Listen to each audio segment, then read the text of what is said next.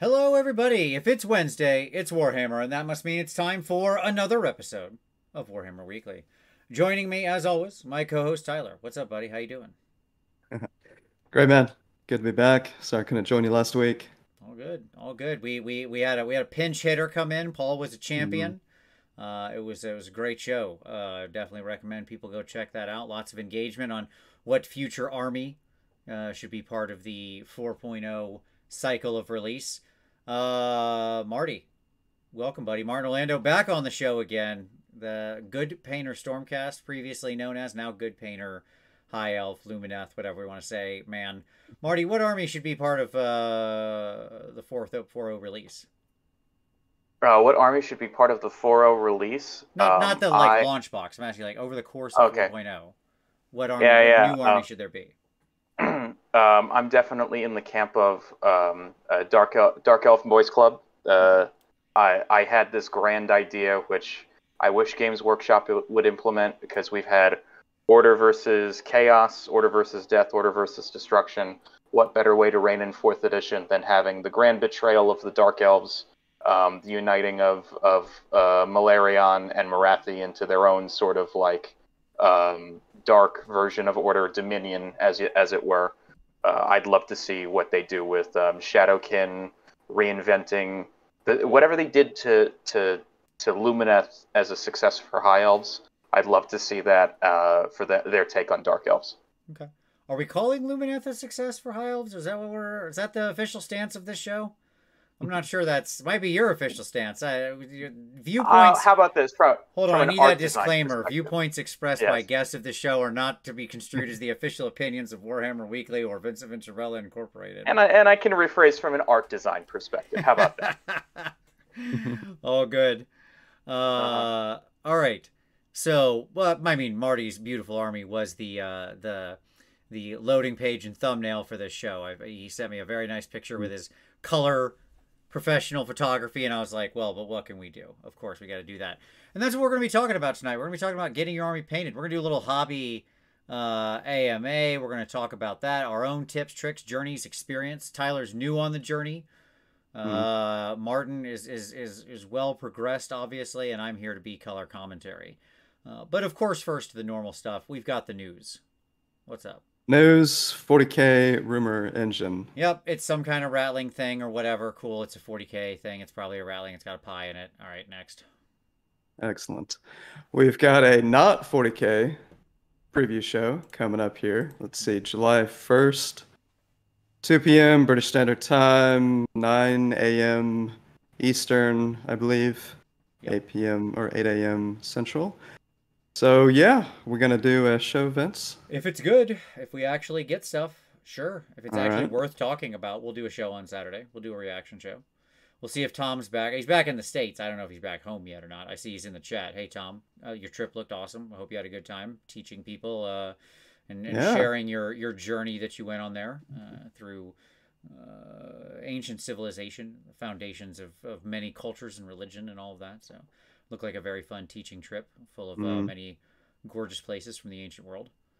My my Facebook algorithm is a big fan of Tom Lyons. Oh, sure. He's like at the top of the feed. Yeah, Kathy. He's replaced Kathy Venturella, Oh, who well, was that who was can't there happen. for. Yeah, That that's can't a. happen.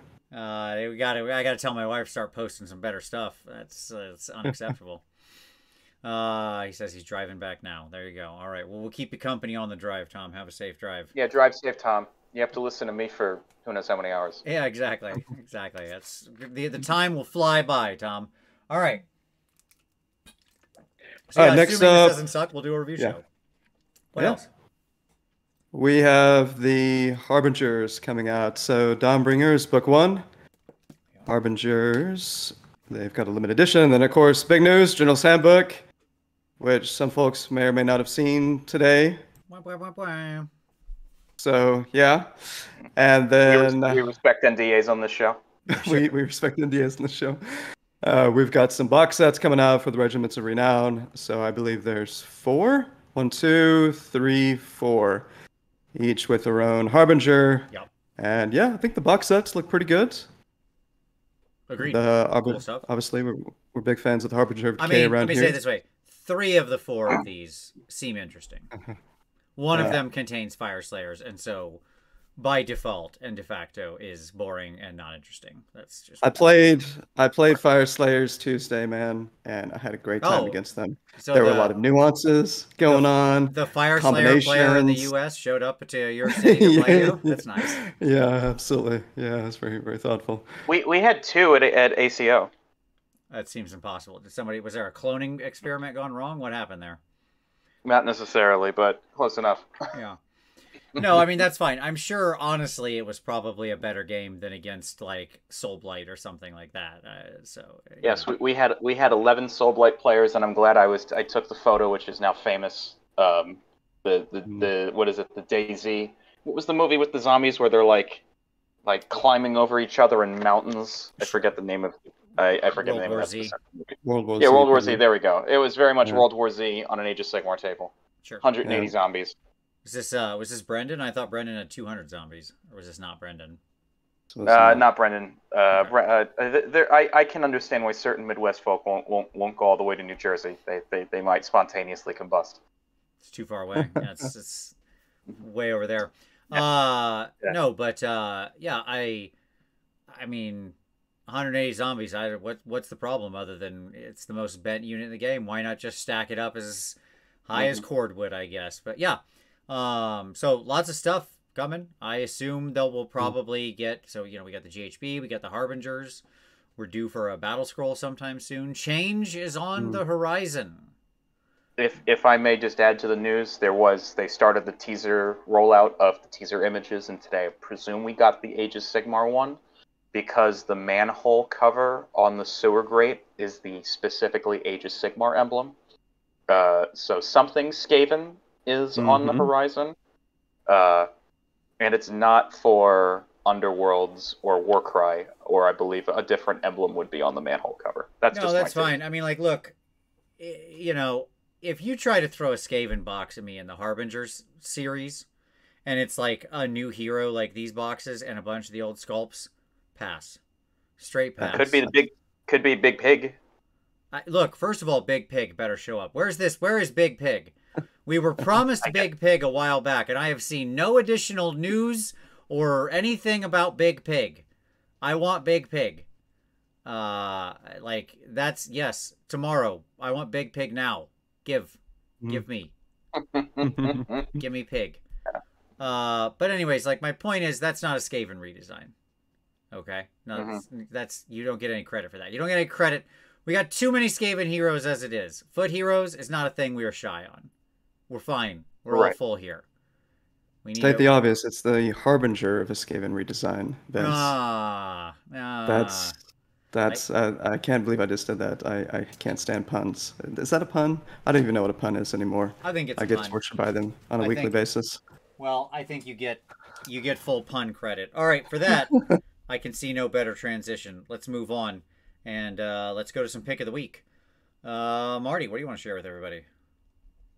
So I was racking my brain ever since you sent me the invitation. I'm like, what do I do for the pick of the week? And I started combing through YouTube videos, and you've either already shown them on the show, or maybe they're just like a little too not quite relevant. And I was dipping into my niche, which is art design. I'm working on some cyberpunk flavored 40K stuff for Nova this year. And CD Projekt Red dropped, basically, they did an interview with some Japanese magazine on the design Bible for their video game. And it includes just this plethora of knowledge, down from like graphic design about where they put advertisements and weathering on buildings, to like the line forms on shapes for like all of these textures, even something as small as like a modem or like a car tire. And I just found it it's like catnip for hobbyists trying to maybe add details to their miniatures or build terrain or display boards. Not quite Age of Sigmar flavored, but definitely on point for the topic of tonight's show. That'll be in the description. Getting deeply nerded out on hobby related stuff. That's fantastic. Yeah. All right. Yeah. Tyler, what about you? What do you got? Yeah, so I wanted to give a mention to someone who's been rock star in the community in my mind for quite some time. Phil Morton, he was the founder of the Wargamer Online channel. They have been doing battle reports for a long while in AOS. So Phil is in a battle with cancer right now, and there's hope, but it's definitely serious. The channel has recently rebranded to Metabreaker, so folks can check that out. But I had heard from a friend of his who had asked if we might be able to do something to just let him know that we're thinking about him and what he's going through right now and hoping for the best with the outcome. He's going through rounds of chemo at the moment. So Phil had one of the great beards in the hobby. I don't know if you guys ever seen a photo of him or seen one of his videos. Fantastic beard. Unfortunately, he had to lose the beard with what he's going through. So a friend reached out with an idea of if anyone has a great beard or interested in growing one, maybe take a photo and send it over to Phil under hashtag beard4phil, PHIL. His Twitter handle is still at Wargamer Online. So if you get a chance, maybe shoot him a message. Again, just send him all the love that you can. Have not had the pleasure of meeting him in person, but I've watched a lot of videos with this man over the last 4 or 5 years, and he's just awesome. So, Phil, wishing you all the best, and yeah, buddy, kick cancer's ass. There you go. Absolutely. Fantastic. Link for all of that will be down below. For myself, mine, I thought, since we're talking about getting your army painted and doing the hobby, I thought, why not shout out the Trapped Under Plastic boys, who this week on their weekly podcast were talking about repainting armies. They went back and looked at everything they've painted. Tragically short list between the two of them. Slackers. Yeah. Slackers, okay? But they talked I think about I did more in 80 days than they did in how many years? count and kill teams and skirmish warbands. Come on, guys. Come on. But anyways, they were talking about, if they did it again, what would they do and what would they change? And I think that's a really interesting exercise to go back and look through fresh eyes at your older work and say, like, how would you have reattacked that or done things now? That is, I think, a worthwhile endeavor. Not to actually do it and repaint it, but to then, like, internalize some of the lessons and see how far you've come and grown over the time. So, link down below. Check that out. It was a good episode. All right. With that, speaking of a hobby-focused show, what would a hobby-focused show be without some hobby time? So this will just bleed right into the topic, realistically, but we'll still timestamp it. But Marty, you seem actively working on something right now. What are you up to there, bud? What have you been working on? I am painting some of my Dark Angels for Nova. To recap those who may not have seen me on the show before, I have never entered a 40K event at a convention in my life, even though I have been playing 40K and Fantasy and Lord of the Rings since I was a little kid. When I was old enough to go to conventions, I would always go to the Fantasy GT and now the Age of Sigmar event. So this is going to be a big first for me. I signed up for the 40K narrative, and I decided to... I've always wanted to do something with Space Marines, and this is proving to be a one-of-a-kind project. This will also be my Armies on Parade entry for the global contest, because it's a little bit more on-brand. It uses more official scenery kits, not a lot of big scratch-built conversions like my Age of Sigmar stuff. Gotcha. I'm going to try and hold it up to the phone. You can see it a little bit with the washed-out colors and like the dim lamp. Looks like a Dark Angel. He looks great. Yeah, it is. This is a Dark Angel. So yeah, I'm working on some Intercessors, a Terminator Chaplain, and the Apothecary from the new Leviathan box set. The goal is to have them done by the end of the weekend, and then I'm going to get back to my Age of Sigmar display board for a GT at the end of July. Okay, you got a lot teed up, a lot going on. Yes, I do. I do. Oh, and I also have a historical bust I'm working on for Capital Palette, which is right up here. Very nice. Yeah, all right. So a lot. Tyler, what about you, buddy? What have you been working on? Yeah, so war continues on Vault Wars. I actually have a little train set to show, or at least one piece of a train set. So I got this. Nice. See if I can do this right. Yeah, there we go. This is a cardboard terrain piece from Battle Systems. So I got a box of their Fantasy Village. I wanted to try it out for, see if it might be doable for some Vault Wars tables. I really like it. Like, it would be helpful if they had online instructions. You had to do some videos to follow along, and they were a little fast for me. I mean, but if a dummy like me can figure it out, then almost anybody could figure it out. So it looks great. Goes together well. I got a few other pieces. There's, I'm hopeful that when you actually get a full table together, it'll look cool. Yeah, and it'll be functional. Sure. I've always liked that stuff. The problem with it is it's because it's cardboard, it's way easier to damage. And you have to be careful. You have to be careful with it. Yeah, you can't just like throw it in a tub and stack it up or something, and it's like, oh, whatever happens is fine. Like, no, it's some weight will crush that thing flat. So yeah, you gotta be a little more wary.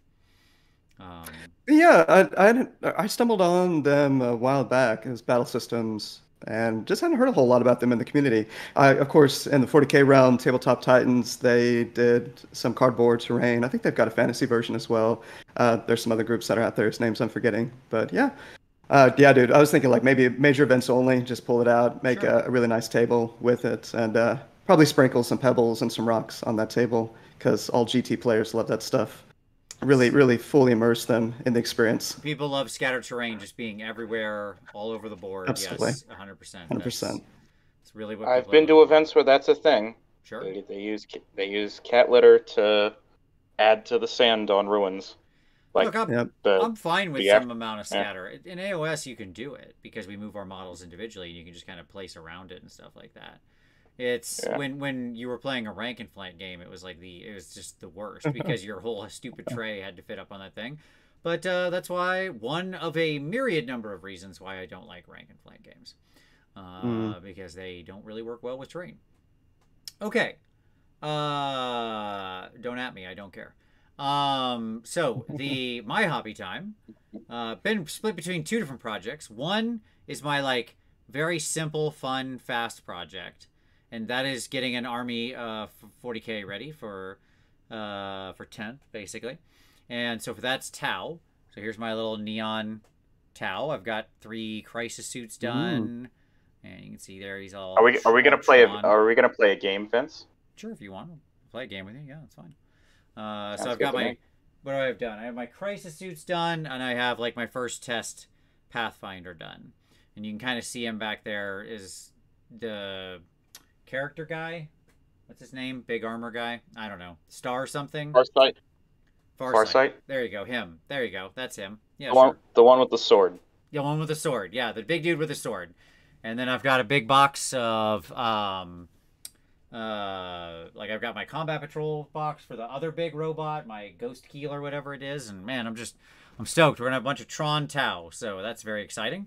Just working my way through those. Gonna do some videos around that, so look for that stuff coming probably next month sometime. I don't know, whenever. And if I may, sorry, go for it. Keep going. No, go. I was about to say Tron Tau versus Cyberpunk Space Marines. I think that's like a match made in heaven. Yeah, absolutely, man. I'm all it's all blue edge lines and pink interior lines. So I actually experimented with many different ways to get to do the lining, like the interior lining in a fluorescent color. And I think I came to a really cool and interesting way to do it. So when you watch the video, you'll find out. It's a very specific sort of thing you don't have to do very often, but when you do, hey, here's a good way to do it. Nicholas R. says, pro tip, don't play 80 Fire Warriors. Don't worry, that would never be a thing I would do. I got into Tau because I wanted to play with them big robots, man. I want to play with robots. Robots are cool. Dudes in mechs and battle suits and stuff. That sounds cool as. So I'm going to have 20 of the little Pathfinders or whatever just for, I do have one question about the upcoming video, but you could just always answer, well, go watch the video. Sure. Because I was watching JH Miniatures, that's Juan Hidalgo, and I think he was doing a plasma glow thing, and he said the best way to do an inner glow is to use a white oil wash, and he just pin washes it at the bottom of the coils. So I was about to say maybe you could do a pin wash with that bright color in the recesses. I may look. Here's what I'll say. Watch the video. I too am aware of how capillary action works. I've been around this block a few times, but the problem is they don't make fluorescent pink. oils. So you have to figure out how to navigate those waters, how to get it both bright and into fluorescent pink. Gotcha. So there you go. And Mogwai Man says Robot Jocks from the maker of Robot Wars. Absolutely. That is who is the name of the director who made Robot Jocks? This is going to kill me. Gosh, this dude's like a really great 80s director who made a bunch of really silly stuff. I'm sorry, my parents aren't here to like immediately know the answer to that question. Oh well, I'm gonna. They're both film scholars. Stuart Gordon. It was Stuart Gordon. I could not let that go by. So there we go. Stuart Gordon, who made a bunch of very silly 80s things. All right. Anyways, but that's the fun project. Serious project is this girl right here I'm working on, which is from Mindworks. That's Night of the Zombie, and that's gonna be great. So very, very excited about how this is coming along. Some of the best skin I've ever done. I'm just only painting figures that have tons of exposed skin. That's it. Like I am determined to up my skin game, like all the way. I want to hit just like I'm trying to max level this particular thing. This is a deliberate practice sort of thing. So yeah. Well, you did a great job with Morgan. And I might be biased because that's my version is my best work so far. But I was looking at yours. I was hoping for more photos because I just can't get enough looking at your rendition of that. And that was great. Well, you'll get to see it in person in a few months. So there you go. Yep. And yes, Mogwai Man was right there with Stuart Gordon. All right. So yeah, fun stuff. But and I like that. I like having a serious project that I sort of take my time on. I stare at her for a while and then slowly adjust things.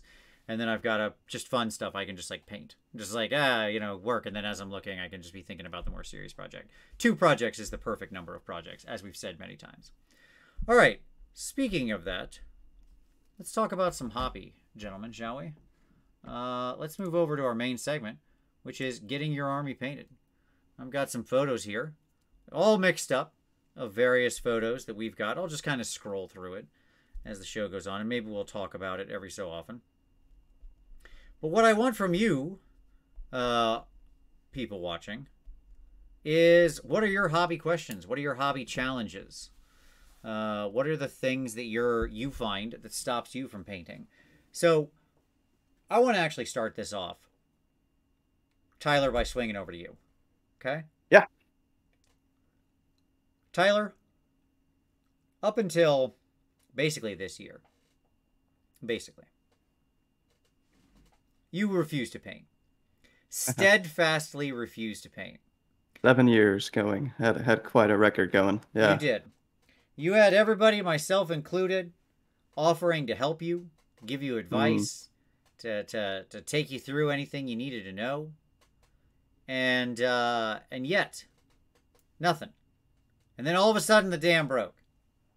All right? Yep. And you were painting up a storm. Okay. So here's my question. I got suckered into quid pro quo. Guilt trips apparently work. Yes. Shame, guilt trips, they tend to work on me.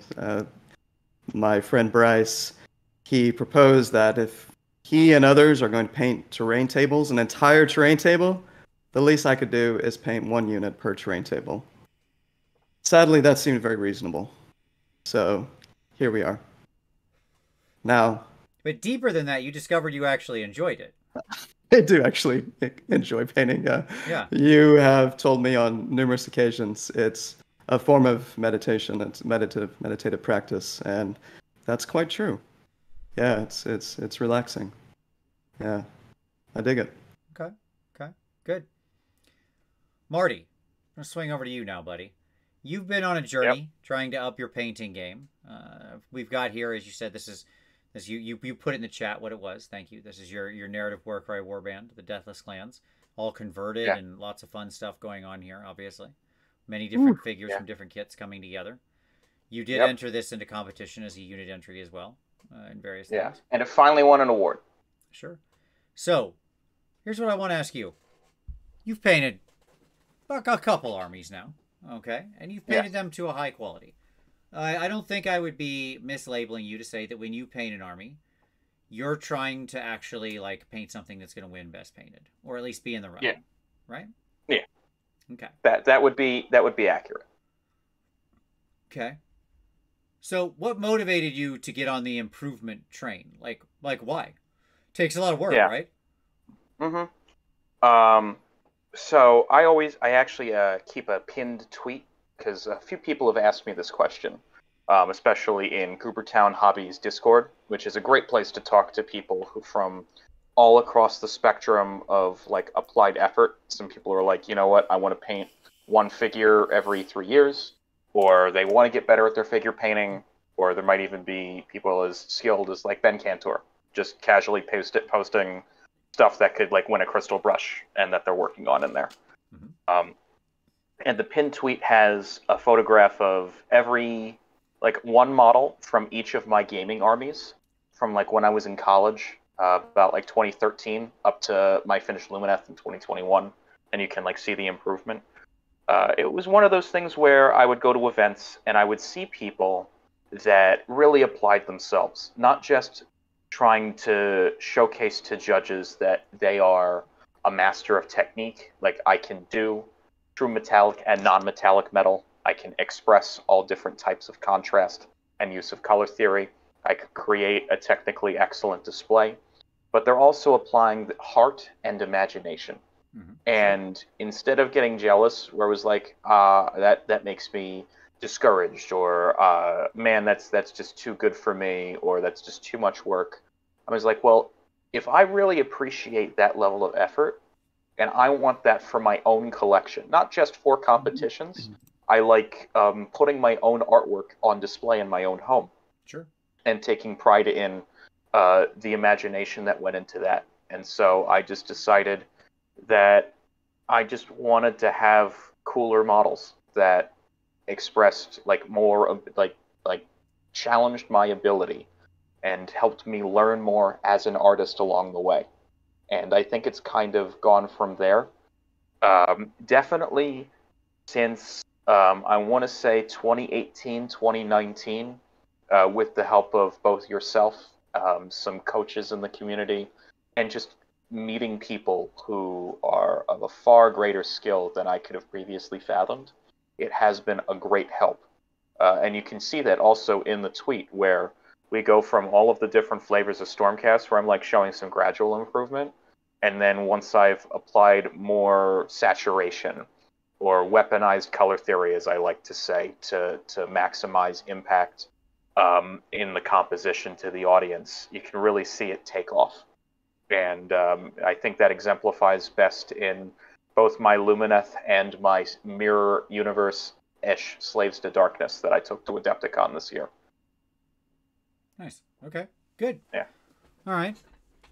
Let's hit the chat. Let's ask some questions. I'm gonna jump forward here. Here's another picture from Marty. These are all in random order, so I think some of the early ones, Marty, are mostly you. So you can type in the chat if you want whatever this is. I'll leave that to you, or you can talk about it as you see fit. But I'm going to answer some questions here. So, okay. How do you not start 10 projects at once? I love it all. I don't, because I hate having multiple projects. They hang over you like the sword of Damocles. I don't know. Like, I'm never a person who's... I am a bulldog type person. I get on one thing. Working 2 projects for me is honestly pretty hard. But like, I try to force myself to do it just so I don't burn out. Because what I want to do is grab one thing, work that one thing until that one thing's done, set it to the side, then do the next thing. I am a single-threaded type of individual. But, I mean, like, if you know you're not, if you know you're somebody who wants to, you got to, like, that impulse control, right? Walk away from the cookie. You've got to, you got to just sort of focus on that. How do you stay motivated putting all the time and effort to get an insane level of quality on baseline infantry guys? Marty, how do you stay motivated to keep painting? That was from Brian Pickford. Congratulations for doing well at ACO. I remember his army pretty well. I judged about 45 of in the end, like 87 armies, so a little bit of them blend together, but I'm always happy to take feedback from people privately. Accept feedback or give feedback. Sorry, tongue twisted there. The thing about infantry for me is that I always have a wild imagination while I'm painting my figures. And to me, even the infantry matter. I don't want to say that every little infantry guy has a story, but they are furthering the story that you're trying to tell with the overall composition of your army. I love regular Space Marines. I think he was talking about the Infernus Marines in another question in the chat. And so I'm painting regular intercessors right now. It's just a guy with a bolt rifle. And they don't really do very much because it's just a light machine gun, which is an anti-infantry weapon. And they do some bonus things on objectives where it's like, well, if they sit on an objective, they can actually do the sticky thing where they can tag it and then leave, and not most stuff in 40k can't do that. But to me, all of the little details on them really express an extension of the story. And you can't... I feel like the way that Games Workshop structures their model kit ranges, the infantry, like the baseline little squibs, tell as much of a story as all of the big elite centerpiece kits. And it gives me a little bit of... comfort isn't the right word, but I feel like I'm coloring in the whole story by working on even the lowest of infantry guys. Now, I think that does have its limit, because when I was adding at the last second, I painted the unmade for my Slaves to Darkness warband. I converted them and I painted them in about 3 evenings. And you could tell, like, 3 evenings is still, like, a lot even for pushing anyone to try and paint to a very high level in a short period of time. But I tried to make them as characterful as possible while just not spending too much time on maybe like the weathering on like some jerkin or fur boots, etc.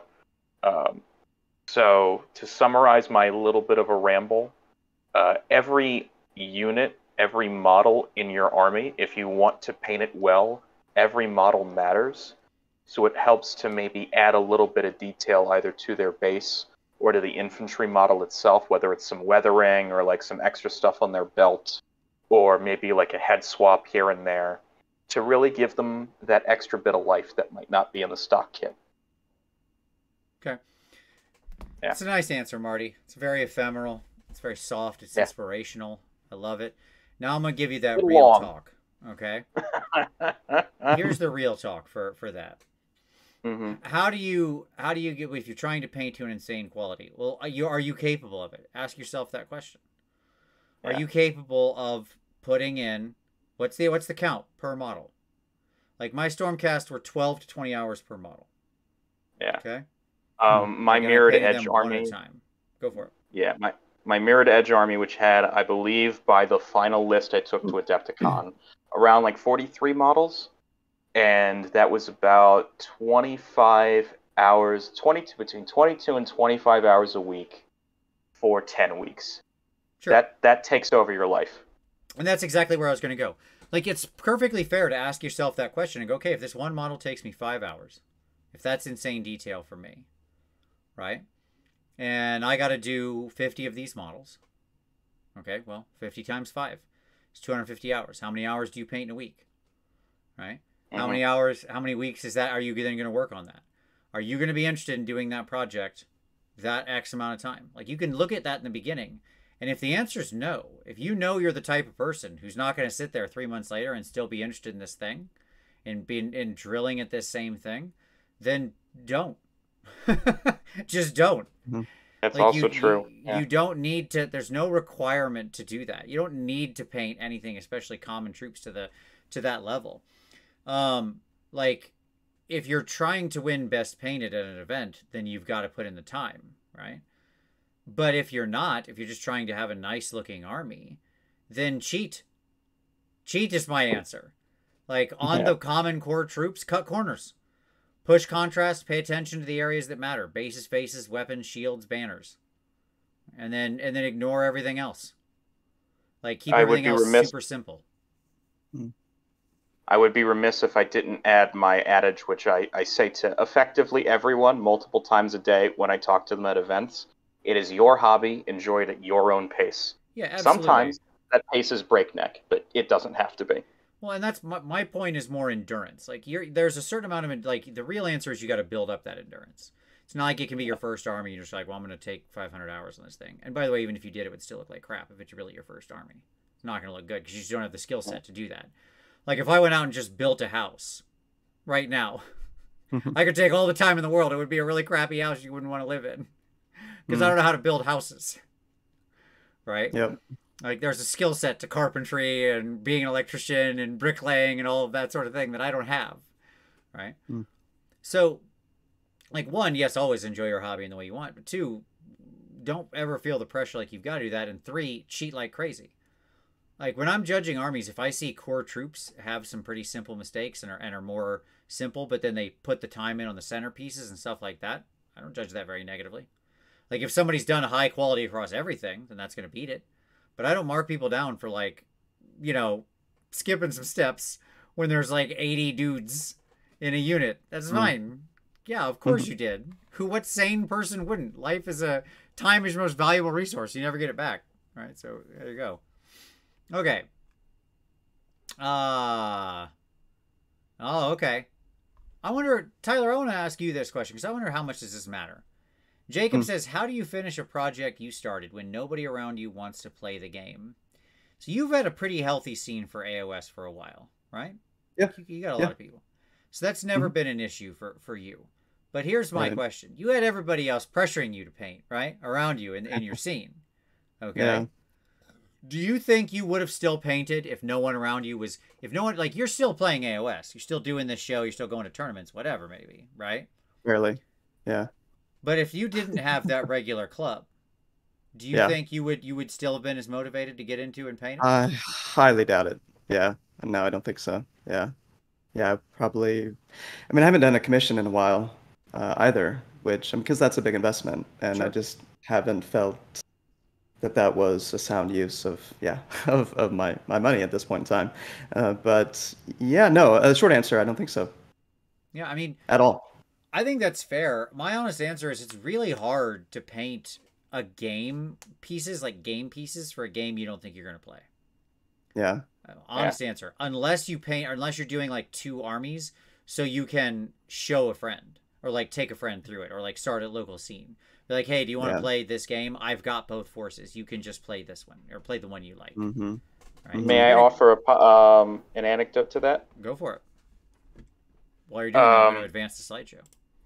All right. It'll be another Marty's pictures. Hey.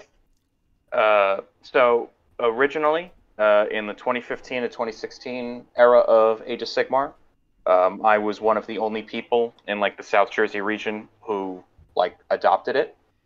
People despised it. It's like, why did fantasy replace this? Yada yada. Or people were playing War Machine or Magic or whatever.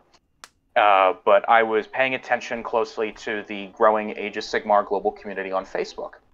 And one of the first events that looked interesting to me was the very first Holy Wars. Yeah. And so I said to myself, if that's what my hobby's going to be, if I can't play this locally, I can budget my time, my money, and my army projects around the events I know I'm going to attend. And so I took a big step. I flew across the country to a place I've never been. I met a bunch of new people, which is how I came to be friends of the show, because I met Vince, Tom, and a lot of the Midwest Adepticon sort of crew there. And that's basically where I started my hobby journey in Age of Sigmar, really. Even though I was starting it from the beginning, I found a goal, even if it's a little bit longer term. Can't play it at home, but I can play it at this one event or something like that. And that grew and grew, and now it's a big game, a local scene, stuff like that. So it helps to find a goal, which can create motivation for you. I like that. That's great. That's good advice. Mm-hmm. Prussian Warfare said, my question, how do you go about fixing brush mistakes on places you airbrushed? I find myself using the color I airbrushed with the brush being different tint than the airbrush color. Yeah, they always will be, mainly because of how colors are mixing. The answer is you just got to remix a matching color on your palette, like figure out what's different about it, like lighten it up slightly, darken it up slightly, play with it, and then re-airbrush it. Like, the key is repaint it. I mean, like, I know that sounds like I'm being incredibly pedantic, but like, it will happen. It just will. And in the areas you just kind of like at a small micro scale, you don't need to have the exact color. It just needs to be close, and then you just keep working up and down until you get it into the range. So it's just a matter of you keep painting that area. A little bit of this color. No, it needs to be a little darker, a little lighter, a little more yellow, a little more green. Like, it happens all the time, and you just keep working it back and forth. Okay. All right. Let's see. Somewhere in here did I miss a question? Oh, there you go. How do you get started again after a long period of inaction? Break the dam the second time. Well, Nicholas R., I've got a simple answer for you, buddy. I really do. You do it. You just do it. What? Yeah. It can be. We can go Jordan. We can go. What's his name? I know he's in the woods and he's gonna kill you. Shia LaBeouf. There we go. Just do it. I had to get there. I had to think of the whole song in my head. Oh no, your leg's caught in a bear trap. So, I mean, I know that, again, it sounds like a silly answer, but, like, there is no other thing to do. There's no watch videos, learn anything. There's nothing that. You get paints and brushes and a cup of water and a model, and you put those 4 things together in the fun alchemy that is our hobby. Like, you just sit down and do it. And you won't be, you lost some of your skill. Is it true that if you don't use it, you lose it? Is that a real question? I mean, like, maybe you lost a little, but who cares? You'll skill back up quick enough. But like you're never gonna skill up. You're never gonna do anything if you don't actually get into it. And you don't need to worry about like, but what paint should I buy? Some. What brushes? Yep, just a brush, a thing that is made of a stick with a little metal band around it that has little tiny hairs on the end, right? What model should you paint? Whatever you want, man. Grab anything. Go nuts. Like, again, the point's not to have... Don't let perfect be the enemy of the good in that situation. Just do it. Like, it's... And then you will figure out what you like and don't like as you get back into it and get going. Tyler, you had to break the dam, so... Yeah, because I have this... Like, take the getting into AOS in 2015. First thing I did getting into AOS in 2015, I created an Age of Sigmar directory, because that's my approach to things. I like to try to get a comprehensive understanding of an ecosystem, right? And so, like, I've been trying to... I get it. I'm a massive nerd. When learning about macroeconomics, so I need to create a directory on macroeconomics and all of these different areas and get a comprehensive understanding of what's the state of the art. So doing that, trying to do that with painting is, I've been finding that rather impossible as an idea, and probably a waste of time as a starting point. So I had to quickly get over that, and it's just been muddling through ever since with the help of Bryce and Linus and other friends locally, especially Linus of late, to help with Number Nurgle.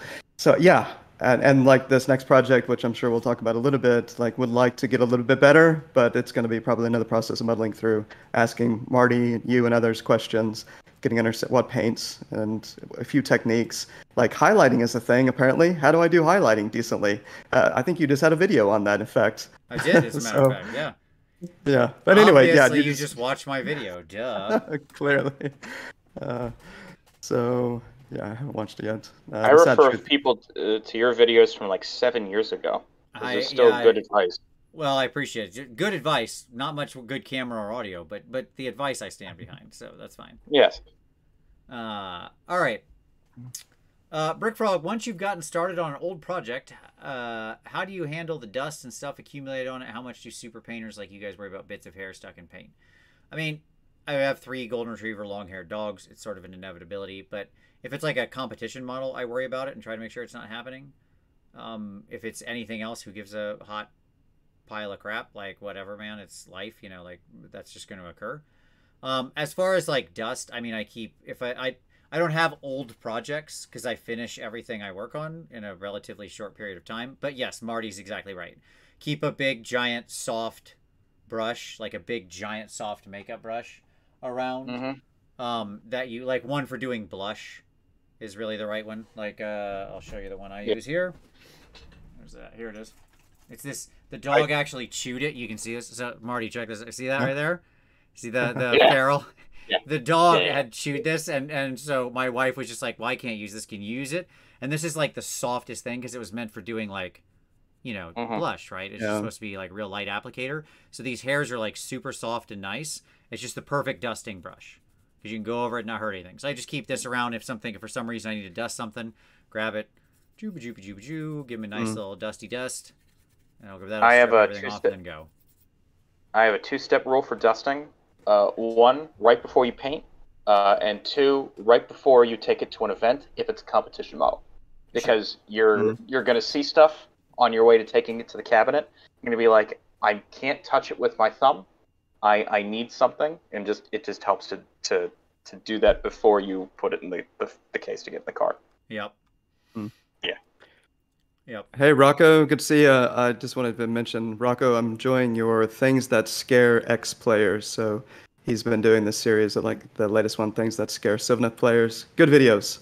Very nice. He had Brendan on talking about Soul Blight. Yeah, really enjoying your series, man. That's fantastic. All right. All right. So, Brian Pigford said, "How do you paint cast shadows?" You watch Eric Swinson and or learn from him. That's, I think, the master of current cast shadows, as near as I can tell. I mean, I'll actually give you the real answer. The real answer of how you paint cast shadows is you take a light like this, like your painting light. You hold it up to your model like that, real close, okay? And you take a picture of it under that light and see where are the shadows being cast by this thing in that light. Then clever. you paint that, but you have to over accentuate it and kind of fuzz the, like, you're going to go darker because it won't generally show as dark when you're that close. And you can also just use like a small flashlight. I don't know if I have one around. Yeah, here we go. Like, like if you have a little flashlight like this, like I keep one around just in case the lights go out down here, right? So I can get to my electrical box. It's back here off the camera. You can just like take a small flashlight and point it near him like that, and that'll give you real strong cast shadows, right? If I may shout out TJ Marsh. Have you spoken to him at all, Vince, from Journeyman? No. But anyway, he was at Adepticon. He's like the other guy at the he painted all of the dragons for Kararudik. Oh, okay, got it. Yeah. He's talking to him has just been such an enlightening thing on shadows and texture, because he doesn't like blending. He's like, well, if I can't do it perfectly, I'm not going to bother. So all of his what look like blends are actually just like individual like texture hashes and such like that. Sure, of course. And he is this big thing about how to paint shadows and bounce lights and stuff like that. It's I think you also said it. Everything's either a cylinder or a sphere. And once you think about things that way and how it's or rectangle, okay. It becomes a little bit easier to conceptualize how shadows work. Sure. Because But they're then going to generally cast their generic shapes. Yeah. I then, in general, have a rule for people who ask me that question: don't do it on gaming miniatures. Yeah, it's meant to be more of a display thing, because where there's a solid viewing angle. Yes. Yeah. Here we go. We'll jump to another of Marty's photos here. While we move to some more questions. Jonathan Charles said, "When I got back into Warhammer with my friend, I swore I wouldn't get into Seraphon until they updated Source. So now I'm working on my passion project of Seraphon, pushing some highlights." That's awesome, man. That's cool. That's very good. Okay, Fragom. What do you guys think about Seraphon? Okay, so As a hobby project? I feel like, yeah. I love Seraphon as a hobby project. Okay, I may have played Seraphon yesterday, and there were skinks on the table as well. I survived the experience, but that army is Tyler, like. What have I told you about staring into the abyss? Okay. Indeed.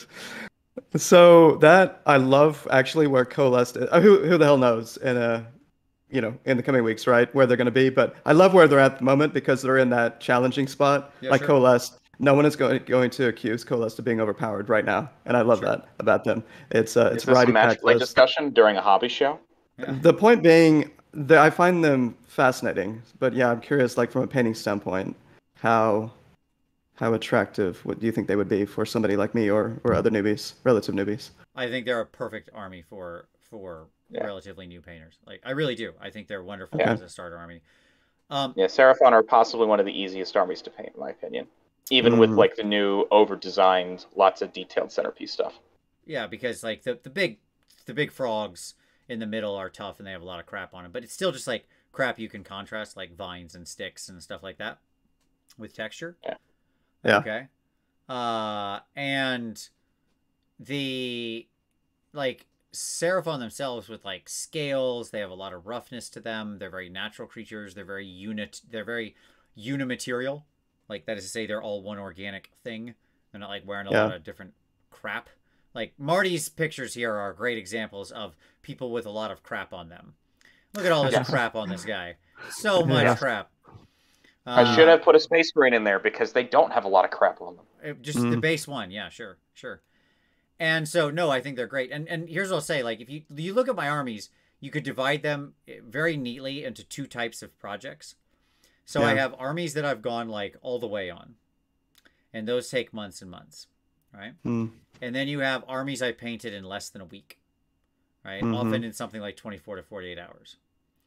And Seraphon falls into the latter category, right? So all of those armies that fall into that latter category are the super friendly, like, beginner armies. This is where John screwed up with his paint army in a weekend project. He tried to do, like, Night Lord Chaos Space Marines. You out of your mind? Oh, yeah, that video. That's just he didn't think that through. Okay? And he had, like, how many Poxwalkers or something like that? And it's like, well, I mean, no. You know, the Helldrake alone, the Chaos Chicken alone, that's a whole project for a weekend. But like FEC, Seraphon, right? Certain flavors of Gits, especially like trolls, like an all Troggoth army. Maybe Iron Jaws.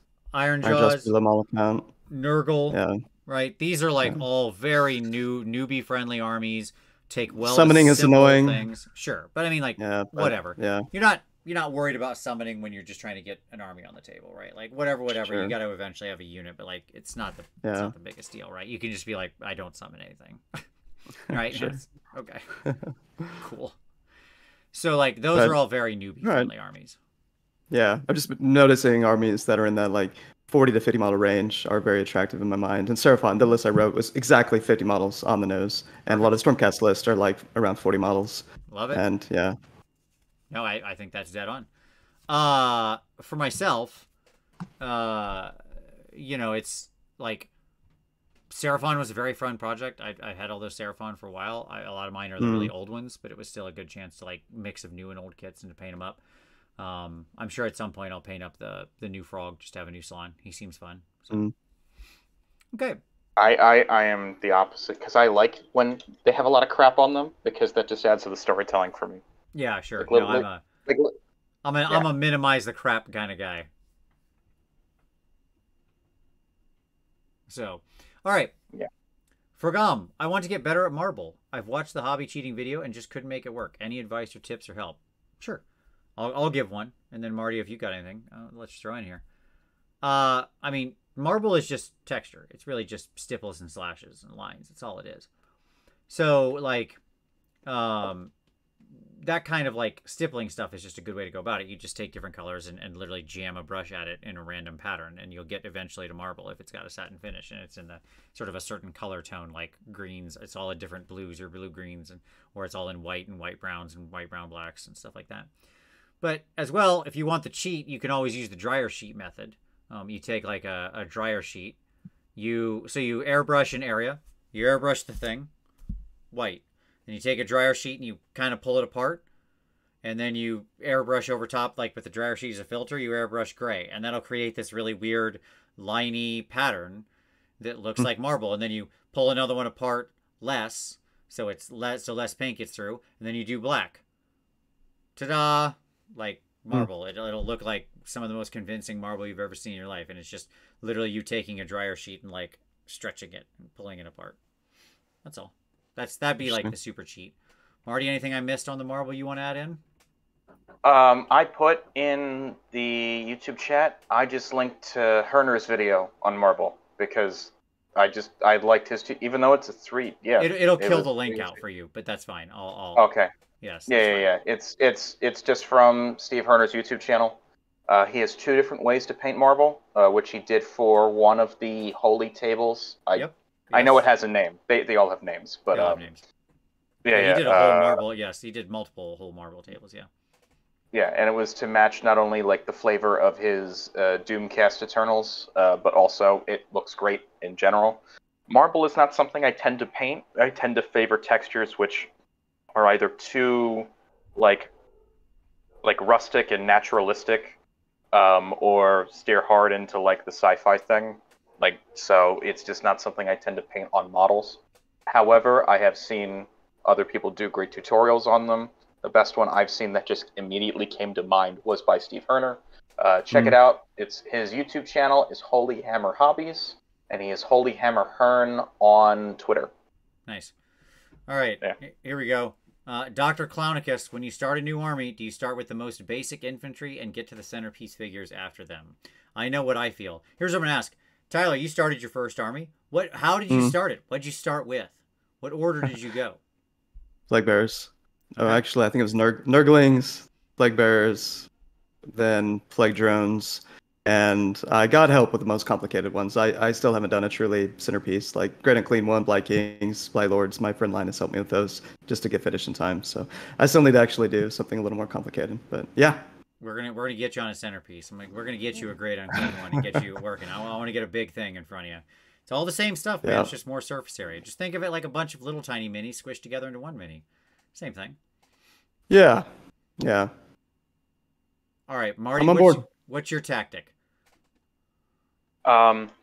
Unfortunately, I'm not going to be much help here, because when I start a new project, if I'm starting it from scratch, it's a very large undertaking, and I have to figure out how the colors are going to look on one basic model first. I tend to wait a little bit on the centerpieces because the centerpieces may have their own color scheme or their own take on the ideas that I'm bringing to a Warhammer project. Like a good example being my Teclis. I didn't paint Teclis until I was about 10 or so months into painting Lumineth. The Slaves to Darkness don't really have a centerpiece right now. I'm still thinking about how I want to do Archaon or a Manticore Lord. Archaon and Bellicor would like to speak to you about this. Such slander you're putting out here. Exactly, yeah. I think I have an idea for Bellicor, but that's going to be a tremendous undertaking. I'm only going to do that if he becomes the meta pick, and I want to bring it to like something like Adepticon or LVO. Because that will require a very large kit bash of expensive models and stuff like that. So past history says Bellicor is always the meta pick, my friend. So history is on your side.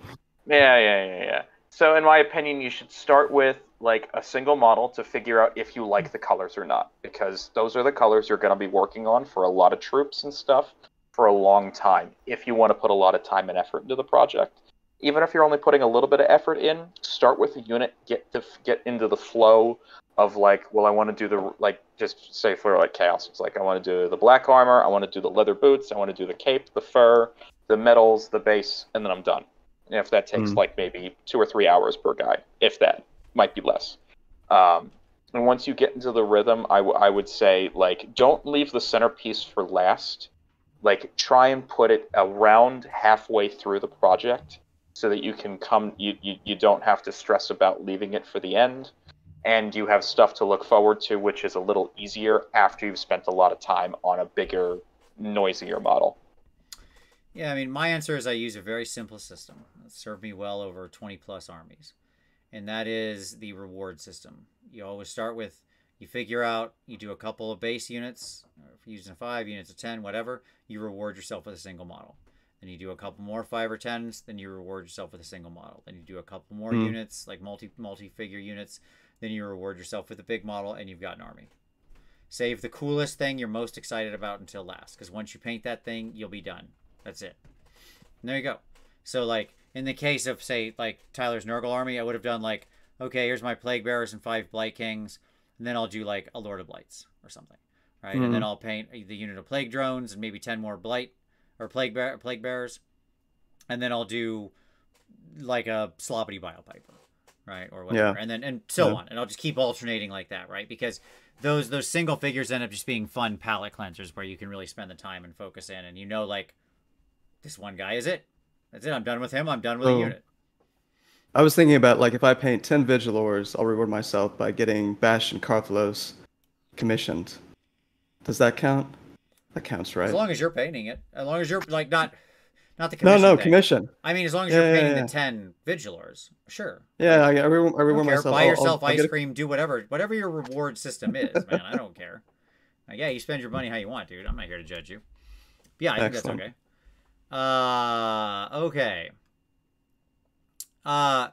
Keith, this is a very specific question that I have no idea how to answer, but I think it's a worthwhile thing, which is I want to paint my plastic Horus Heresy Marines as old school Rogue Trader Salamanders lava camo.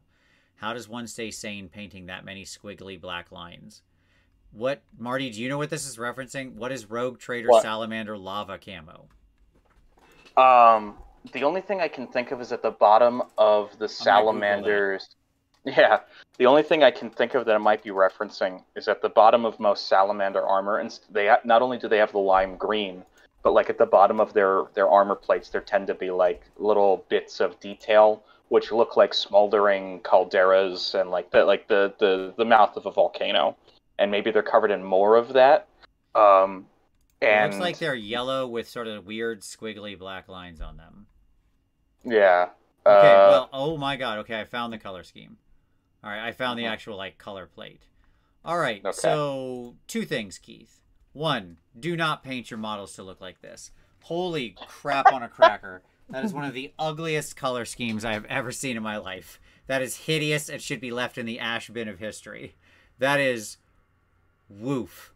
I mean, like, it looks like, they look like bumblebees. Like, drunk bumblebees. I really wonder what drugs were being done when these original color plates were designed. Okay?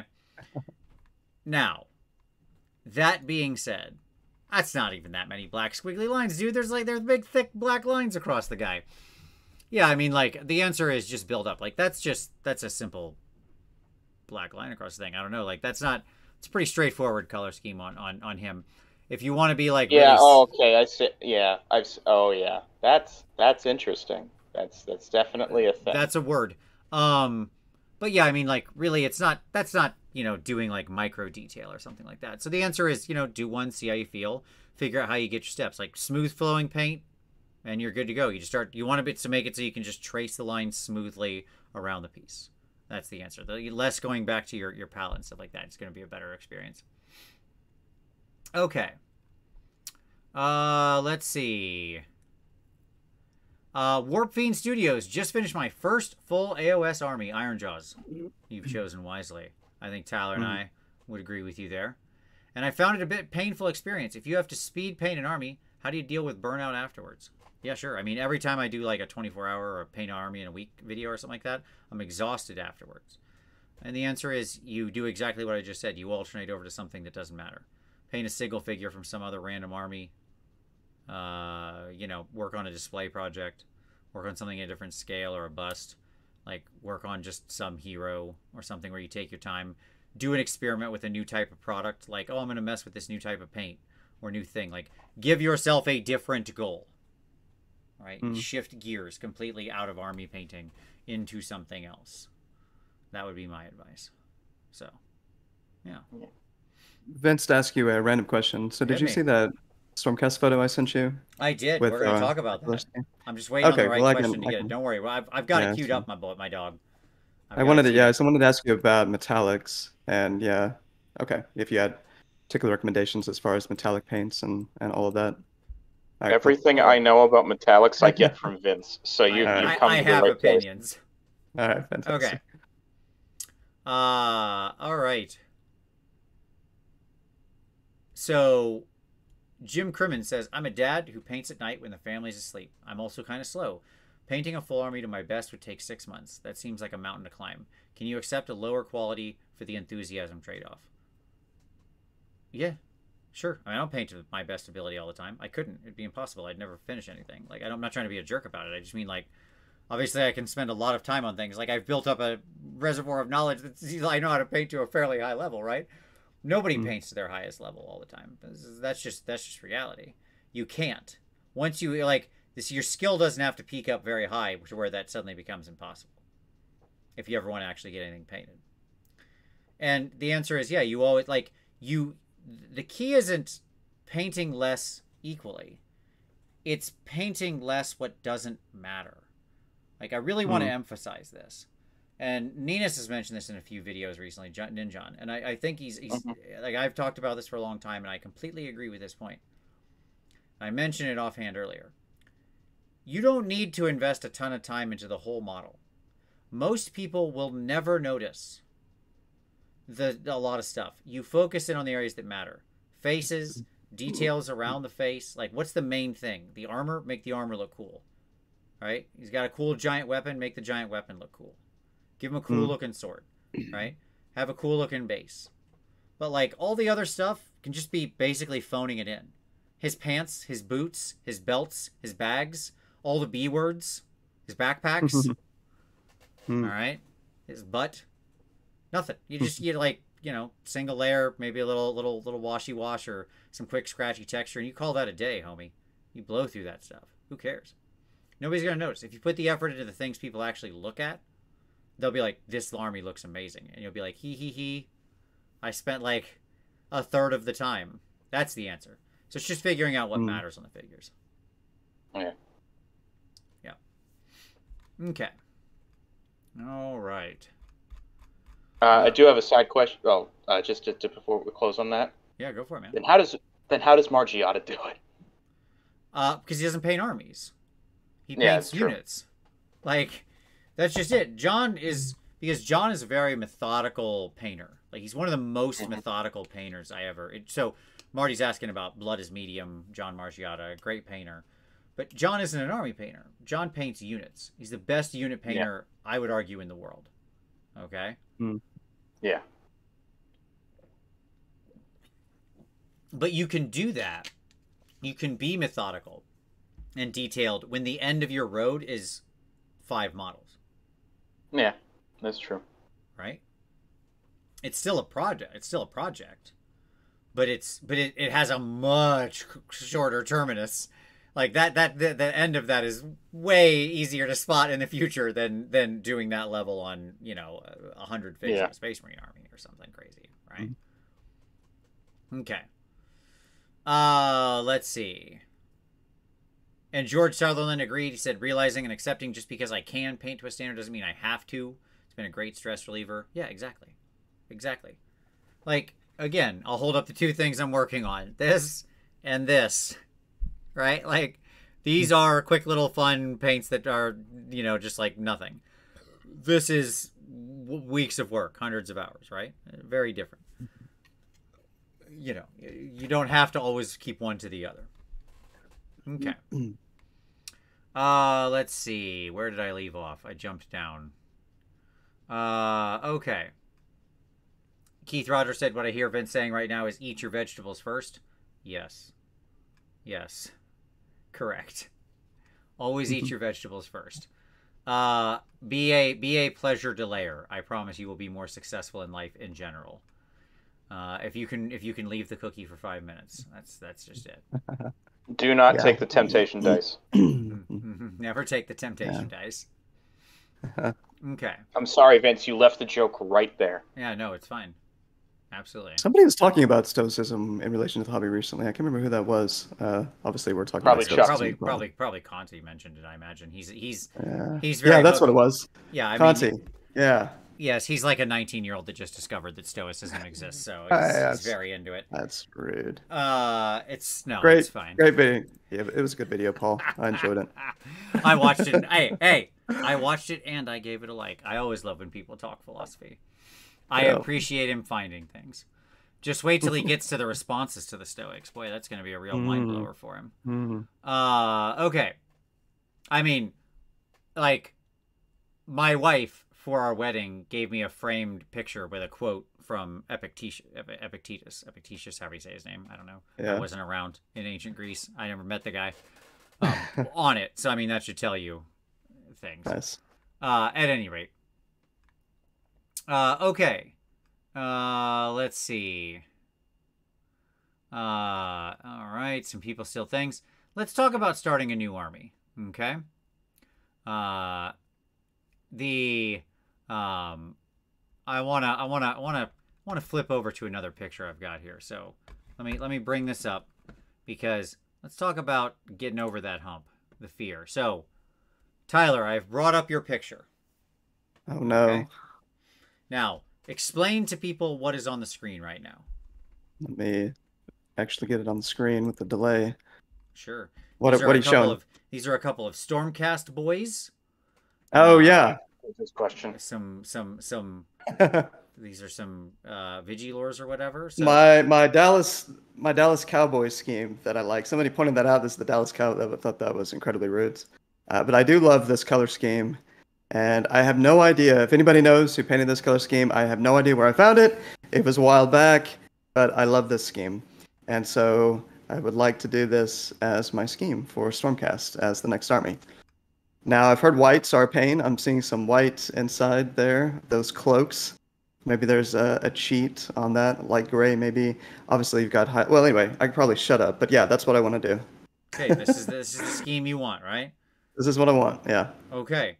What is Now, stopping is this a you? scheme or is this Photoshop?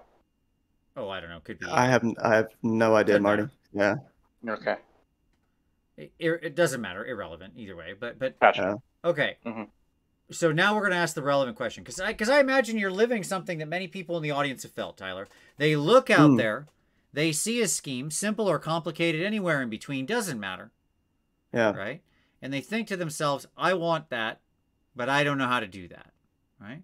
So Yeah. what's stopping you from doing this? What's holding you back?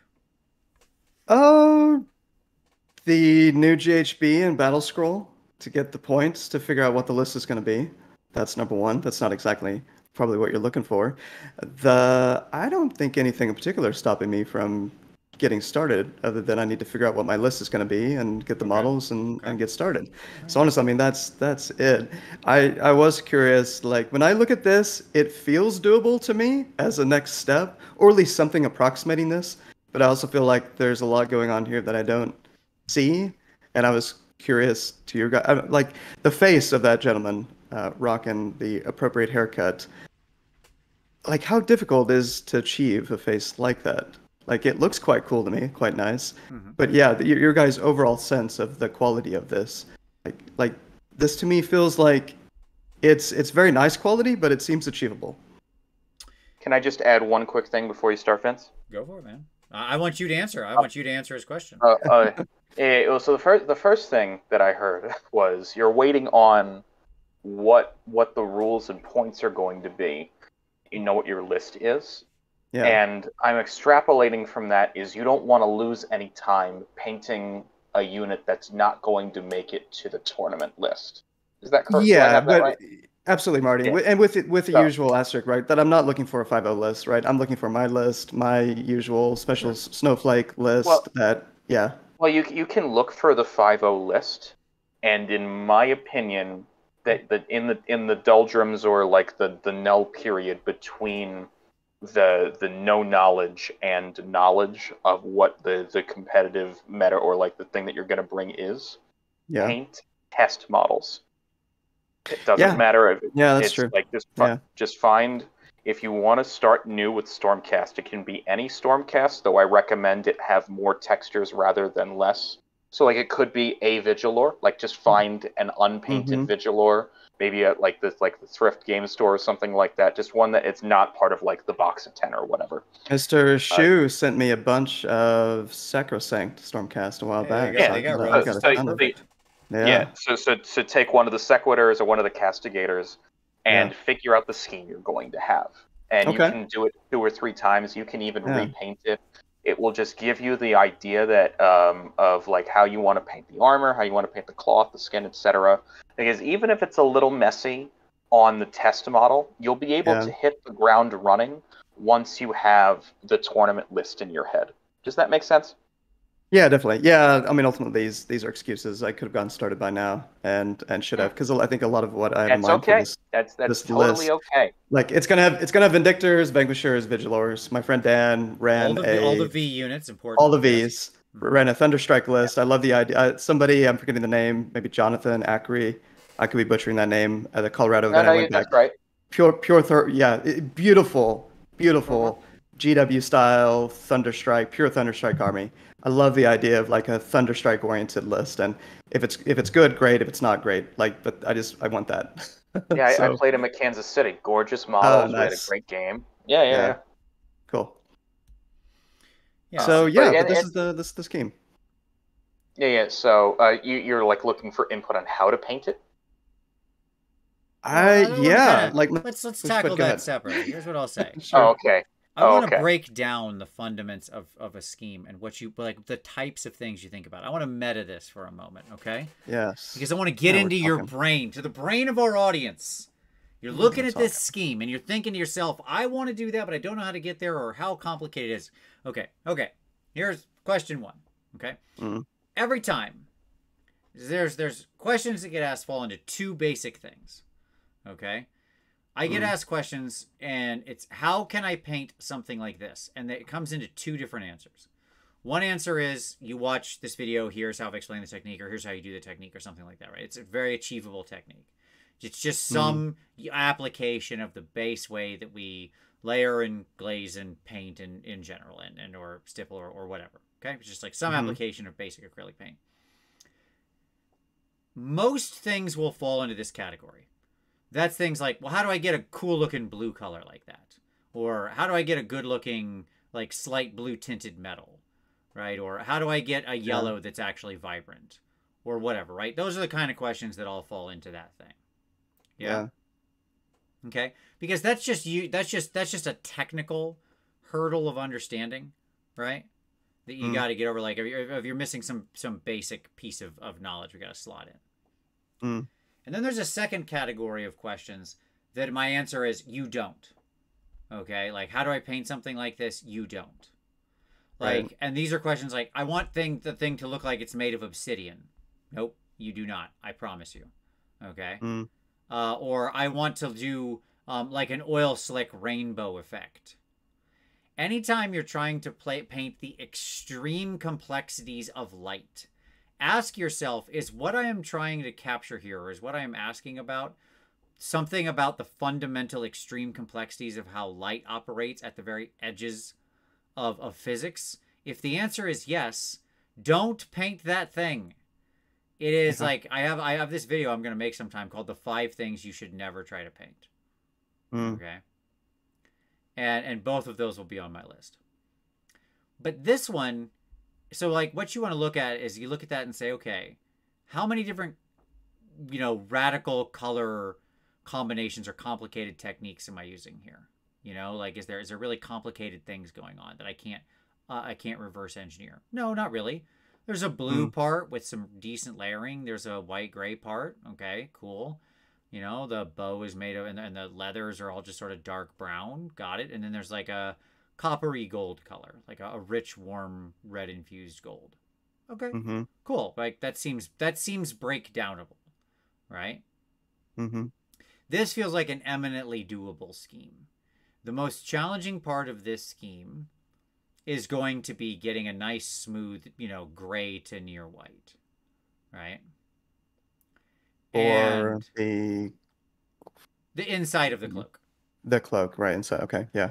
And that's just really a matter of layering up. That's all it is. Starting with a nice mid-tone gray and then layering up some color. Nothing more to it than that, right? Priming in a good middle color or zenithal will set you on the right path. But the rest of this is really easy. It's nice. It's working with darker colors. Darker colors are pretty easy to work with. They're much more transparent. So like doing a nice zenithal and then laying down something like a deep blue color like that will get you in a good place right away. Right? And the metals are just the metals. It's just a matter of using good metallic paints and then applying some reasonable easy shading and stuff like that. Yeah, that was my initial experience with some metallics when I was trying things out on Plague Bearers with their banners and whatnot. That like surprised at how nice it looked by just a good metallic. And like I said, I was curious your guys' thoughts on what you think are some of the better metallics that are out there that you would Vallejo recommend metal for. color. It's almost as if Vince did a video reviewing every metallic paint. Yeah, multiple Excellent. times. Vallejo metal color. This one right here. If you can find the one that doesn't say new formula, then even better. But this one. This. Okay. Okay. All right. Very good. That is the one. This is the way. Okay. We do not use anything else. This is the way. And that's all you need. Green Stuff World Gold is decent. Sure, for like their pigment stuff. The only probably like I use it all the time, but I wish I didn't have to because I don't like Green Stuff World because they're a bad company. But you know, here we are. Nobody else is making pigment right now, or good metals. So it puts me in a real pickle. What about these cloaks with is that what you would characterize as edge highlighting or highlighting the blue, the dark Here, like blue the with lighter the blue on the white? edges. Oh, No, that's just some simple layering.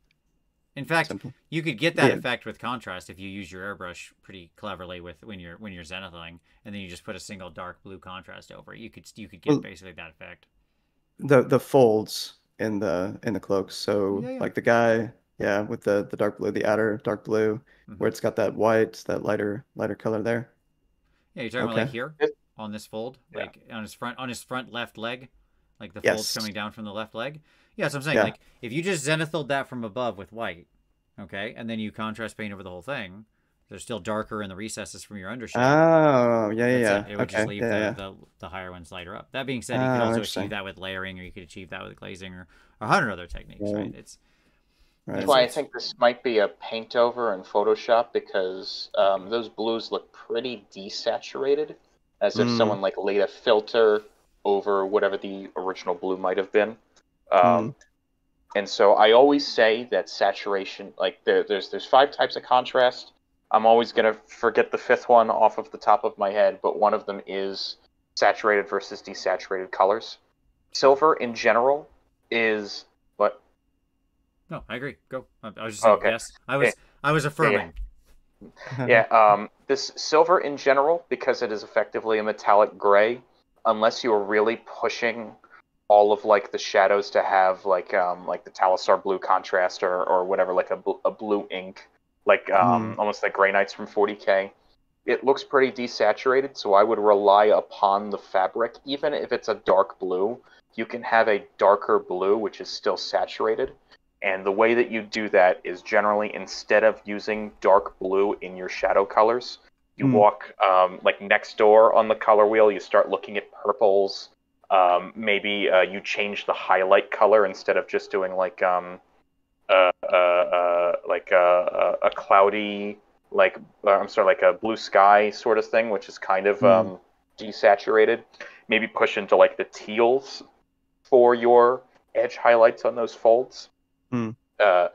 It might look a little weird in a vacuum on the palette, but we as humans read color not only where it is on the wheel, but in relation to other colors next to it. And so I think a dark blue, if you played with saturation correctly, would look a lot more visually interesting next to regular silver armor. All right. Any comments, Vince? No, I agree. That's fine. I think you could go this or modify it as Marty's saying. I think it's fine either way. This is very blue infused the whole way around. But yeah, I think it's just a matter of a good silver, some slight glazing for the colors, and going from there. Now you ask like how hard is it to paint a face like that? Oh, that's hard. Yeah. It's a good looking face. Yeah, it's hard. Right. I mean, painting a good face takes practice. The rest of this is actually extremely simple. Painting a good face takes a lot of practice. It's a small area. It's a lot of detail. It takes practice. Cool. You can get it reasonably good looking. Okay. Yeah. All right. Well, yeah, I appreciate a little bit of time on this. I was just curious, absolutely. right? Because I have no real sense of like my calibration on these things, and it's good to hear some of your guys' perspective on it. Absolutely. So, all right, cool. All right, cool. I'll just flip over some new models. Let's go back over here and talk about other stuff. Marty, we're just looking at your ear. All right. Well, I asked. I'm plugging the phone in. Oh, that's a smart move. AG, any tips on edge highlighting? Yes, I have a video coming soon. I also have an old video on it. I mean, like, the real key with edge highlighting is just getting your paint consistency correct, and then just developing the right light touch. Like, you know, it's just about that is literally a practice thing, because you need to get mixing your paint to the right consistency down, and then you need to get down just how to touch the model with the right lightness to just get that edge traced. And that's just something that comes with brush control and time. But the real answer is you do a lot of it. You do a lot of edge highlighting, and that makes you better at edge highlighting. Now, remember the hack. Let's say this is the edge. This is the edge. There you go. Okay? But you painted the edge like this. In other words, you made it nice and fat.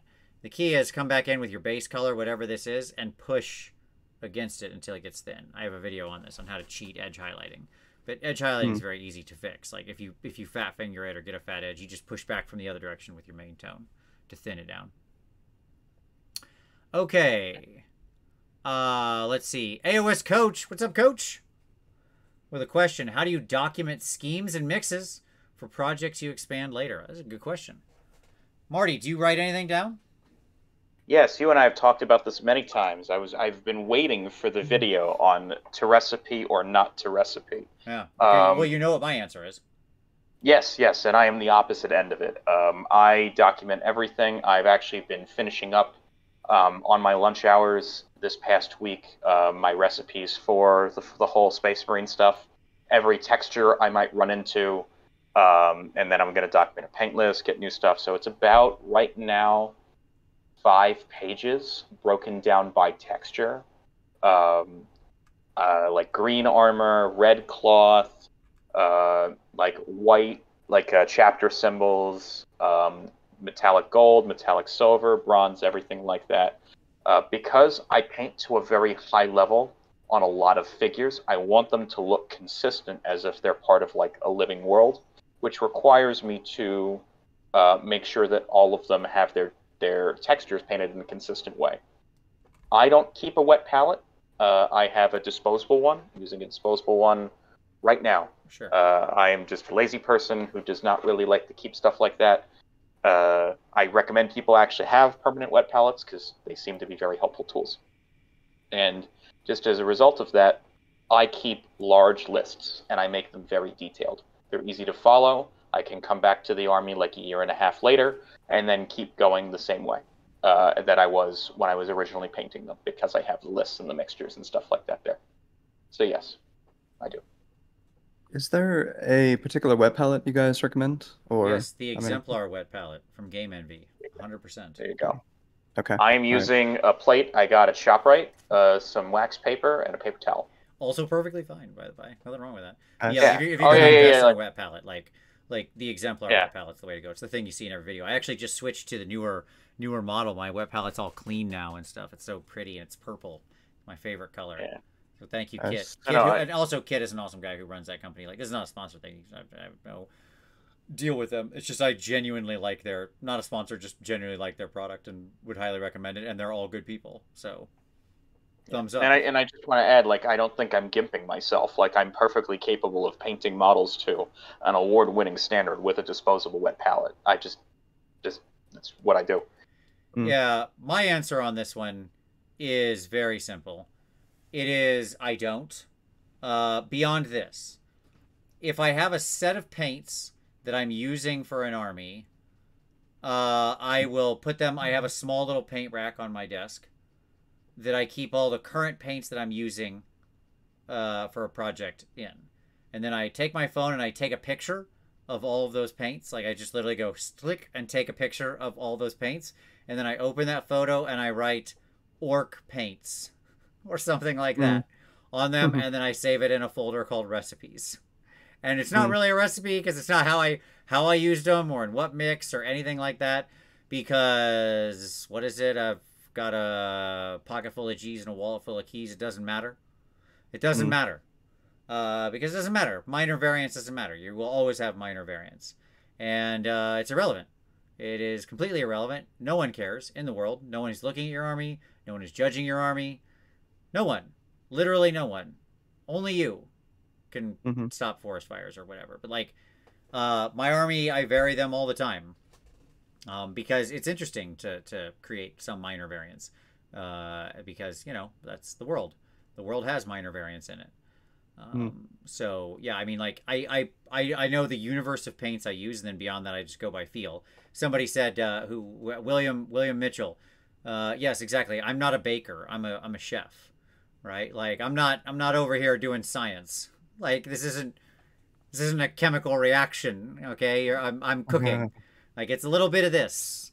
My grandma never made her ragu exactly the same every Sunday.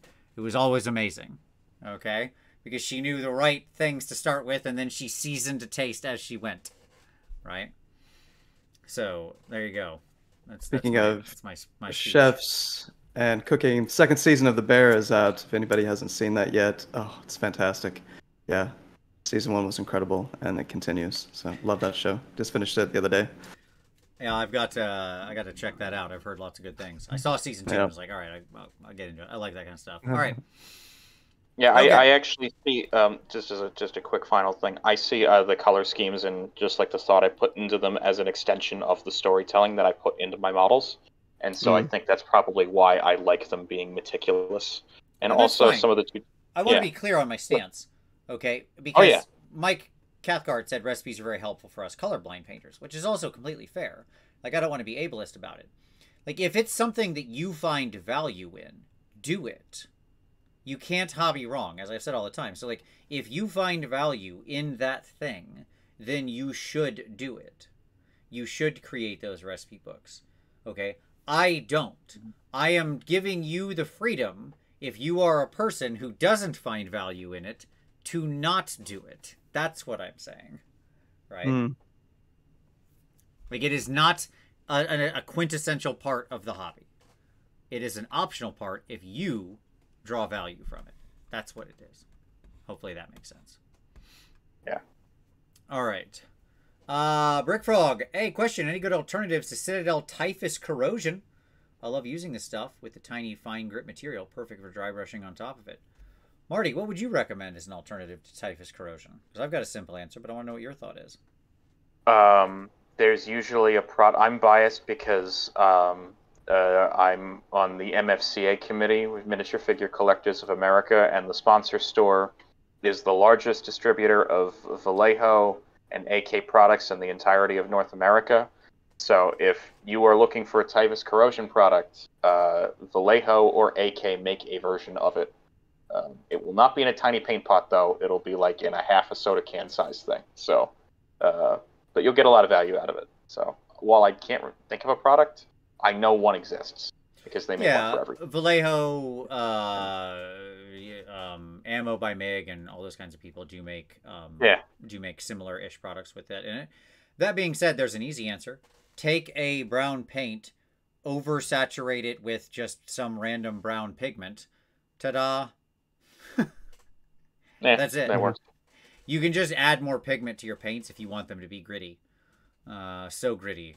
Philadelphia will be over here being jealous of how gritty that gritty is. So yeah, you can just oversaturate it with pigment. Okay. Let's see. What would be the most important skill to work on for the transition from game models to display busts or display painting in general? Detail. It's larger scale, so you need to work more detail. Like just in your endurance muscle. Being able to push no farther than that. Like, when you make the transition to doing display work, you should paint twice as long as you think you're supposed to, and have twice as much detail and contrast and texture, and then you'll be halfway to where you actually should be.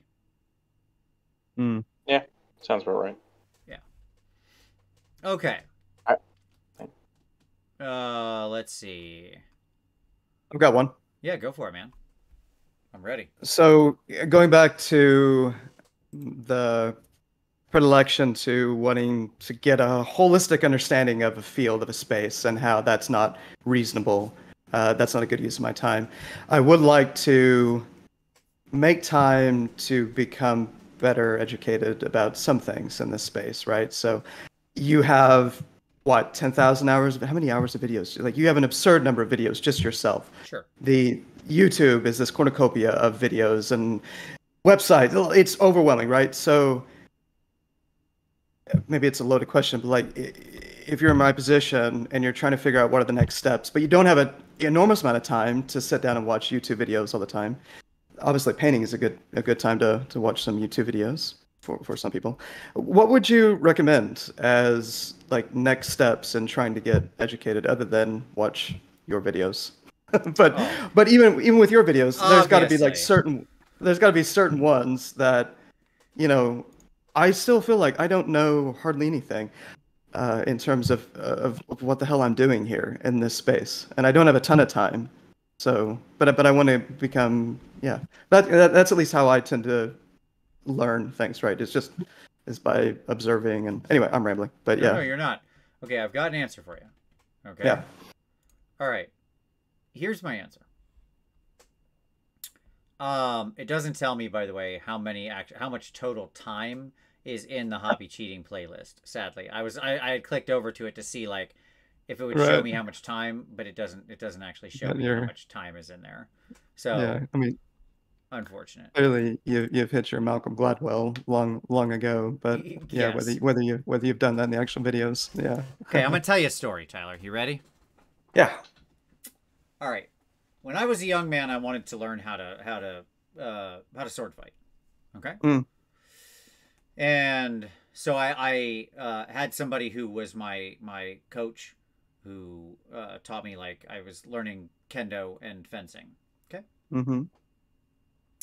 And this was like full contact training. Okay. Now we were using like not obviously metal weapons and stuff like that, right? But it's still full contact. Like you get hit, you're gonna get hit. It's gonna hurt. That's the point. Mm-hmm. And there's a lot to learn when you're trying to learn how to wield a weapon. Okay. Yeah. There's a lot to that skill. And as we were training, I kept getting whacked in the head. Okay. Yeah. Because he was like, you don't block high very well. Like you're not reacting. You're letting your wrist drop, and you're not very effective at blocking high. So to teach me that, he kept attacking high, and then my wrist was weak basically, and I wouldn't block in time, or I wouldn't hold the sword at the right angle, and he was able to power through the block and then bop me on the head, which hurts. Yeah. I mean, again, it's not gonna like crack your skull, but it's unpleasant to get whacked in the head with a practice sword, right? Sure. After about 4 times in one session of getting whacked in the head, the 5th time I successfully blocked. And after that, I didn't have the same problem. Like, we kept drilling it that night, and eventually I no longer had that issue. Okay? Right. And I tell that story to say that, like, when you screw something up, if it actually causes you pain, you will learn faster. And pain in our hobby is represented by looking at your model and not being happy with the result, right? That's getting whacked in the head. Yeah. And the response to that is to do what I did that night, which was deliberate practice, right? Now, this was just one particular motion of one particular block of one particular, larger skill set, right? But the same is true for miniature painting. There is no one next thing you can learn. Yeah. Certain skills are evergreen and always present. So things like brush control and blending and stuff like that, and paint mixing, but those will just come up as you're working on other things. So my advice is always pick a thing. I don't know what interests you. Like we looked at that Stormcast, right? And you asked about both painting faces and doing the cloth. Right. Okay. Cool. If that's in your vision, then let's pick one of those 2 things and do some deliberate practice. Get some models with some cloth on them, or some exposed faces, or both. Paint it to your best ability. Get some feedback. Figure out where you went wrong. Touch it up. Do it again. Fail. Do it again. Get whacked in the head again, and do it again. Right. And you will get it. But that's the key. It doesn't matter which one's the next one to pick, because by picking any of those things you're interested in, I want to learn to do better cloaks. I want to learn to do better faces. I want to learn to do better armor, right? Or cooler looking weapons, or learn how to paint fire. I don't care. Pick the thing you're interested in. By doing those, you'll actually be learning the real techniques. Okay. That makes sense. Yeah. There's the most, I mean, the last note of this, we can get back to the other questions, but so much, at least in my career, my life, I've been oriented around like the work that I do, coordination, everything. Like let's put it in the context of AOS, right? Like if I wanted to help somebody get better at Warhammer, I think there's a fair amount, get better at AOS right now. There's a fair amount that they could learn. Now there's a question of learning it and actually putting it into practice, right, on the table. Sure. So ultimately you have to be able to do that. But like you can listen to some of our shows. You can go listen to Darren and Owen and Alex with what they're doing with Miscast. Like there's a lot of good resources that are out there that I think can really help give people tactics and strategy and list building, and then they're better capable of then, like they've got some fundamentals to help them apply that in their games, right? So I'm like wondering, well, what's some of the equivalent of that within this space Yeah, and the that could potentially help me fundamentals for this space speed up a are little bit? that like brush control, mixing paints, controlling your paint thinness, stuff like that, right? But those Okay. are just things you naturally work on Yeah. as you're driving toward a particular outcome of something else, right? In working on better replicating that blue, you're going to work on color mixing, you're going to work on proper paint thinning, stuff like that, right? And you'll Mm-hmm. do it again and again and again. To paint a face, you've got to get better at brush control, you've got to get better at mixing the paint to the consistency you want, stuff like that, right? It's like you will those become part and parcel of the practice you're doing towards your other goals. Does that make sense? Okay. Yeah. Okay. Yeah. Interesting. Okay. I want to knock out a couple quick questions here. HUD Yeah. said, "Hey y'all, Vince, you should be getting some stickers in the mail in about 2 weeks. Cool. I'm excited. I'm looking to get into AOS, but I'm looking at cities for my first army. Any advice on how to approach this?" Yes. Wait like 2 months or whatever until the Cities of Sigmar book comes out. Hopefully you're still watching, HUD, and then buy those new models and go. Like, it'll be a new cities book and a whole theoretically new army probably. So that. Dr. Rocket, how do you make colored painted armor feel like metal without using metal? Yeah, you do colored non-metallic metal. That's the short answer. So look at my Stormcast.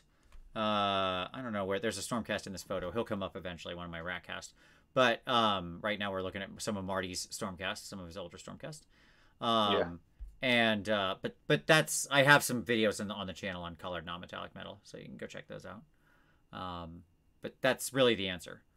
You have to combine the principles of non-metallic metal with a color. It's a fairly high level painting technique. So it's tough. Okay, let's see. Let's scroll down here. All right. Okay. Yep, deliberate practice. There you go. Okay.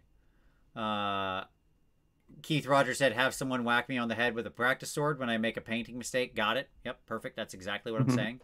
You nailed it. And the Dias cast, it seems like a sparring partner is the best way to learn to paint then. Yes. No, actually, it was probably, I don't know if you meant that in jest, but it 100% is correct. Yeah. Like, like having someone you're regularly working with, getting feedback from, like when you work out and try to get better, having a partner who's there spotting you is really important. And it's the same for almost any sort of sport that you're trying to improve. Having a coach, having a spotter, having somebody like that. And it's true for painting too. Like having somebody who can be there to give you honest outside third-party critique is absolutely critically important. Marty, I mean, that's been a huge part of your journey, right? Yeah, shout out to Aaron Lovejoy, friend of the show. There you go. Absolutely. Great dude. I took a class with him once at LVO in 2017. Became fast friends with him and the whole Miniature Monthly crew. I'm possibly one of the only people who owns all of their Teespring shirts, and I wear them to events regularly. They're a cool crew. They have stuff on Patreon. Like there's a lot of the advent and like the proliferation of artists trying to grow their own revenue streams and communities via Patreon. Like it's often as easy as finding a painter, like a professional painter that you like on Instagram, clicking on their bio, and then joining their Discord, like because they usually have one, like if they have a Patreon, because Patreon and Discord like have a partnership or whatever. You generally don't have to pay them a lot of money. Like usually if you pay them $1 a month, you get access to their Discord. That's usually how it works with most of these people. And it's as simple as finding a new community related to that specific artist. And that artist is usually in like the community, like just hanging out, posting pictures of their work, maybe putting up PDF tutorials or whatever. But like I do that with Craft World Studio. I don't usually paint like Craft World, but it's always nice to like be around painters who like their style and learn from them as much as from Craft World period. Aaron Lovejoy, Miniature Monthly, TJ Marsh is another one. If you look up Journeyman Miniatures for That's a little bit more of the very, very, very, very high end. If you look at some of his stuff, especially since he paints like tremendous models, like the Caloritic dragons, like this. It's crazy. Yeah. I don't know how he does that. Yeah. But like another one I'm going to come back to is Goobertown Hobbies. Goobertown Hobbies is a community where he doesn't paint professionally. He's not trying to, but his style is certainly clean enough and easy to emulate and find inspiration from because he puts a lot of heart into his miniatures.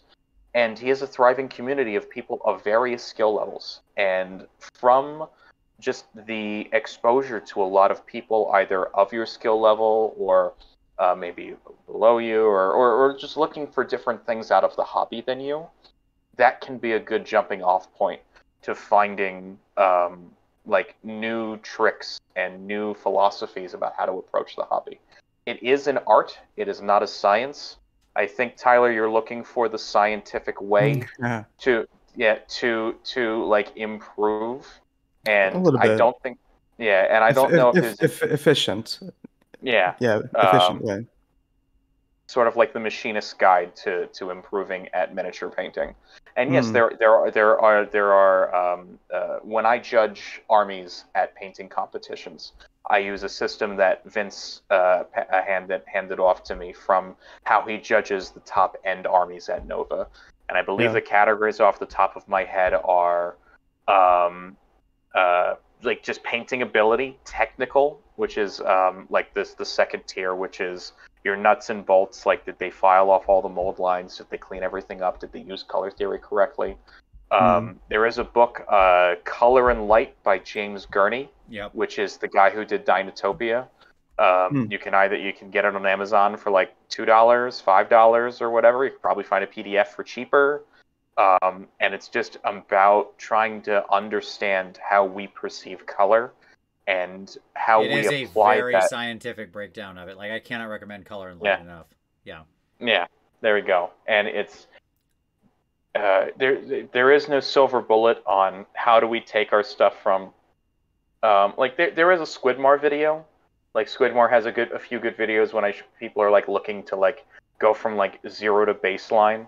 And he has in the thumbnail, it's kind of like an 8-year-old's version of a painted Space Marine next to one of his sort of like, you know, quite volumetrically, technically excellent sort of stuff.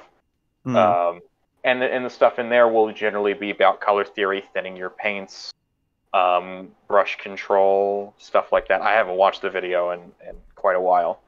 Okay. But yeah, just I understand this is a little bit of an open question, but it's like try and find people in various communities which are on a similar journey to you, and they will be able to like bounce ideas off of you as much as you will bounce ideas off of them about how to proceed.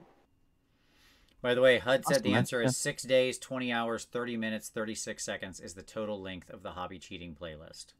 So there you go. Not bad. Very good. Not bad. We're almost at a full week. You could turn that on and just watch for a whole week. I am 3.5 hours shy of a whole week. We'll get there. We'll get there. All right.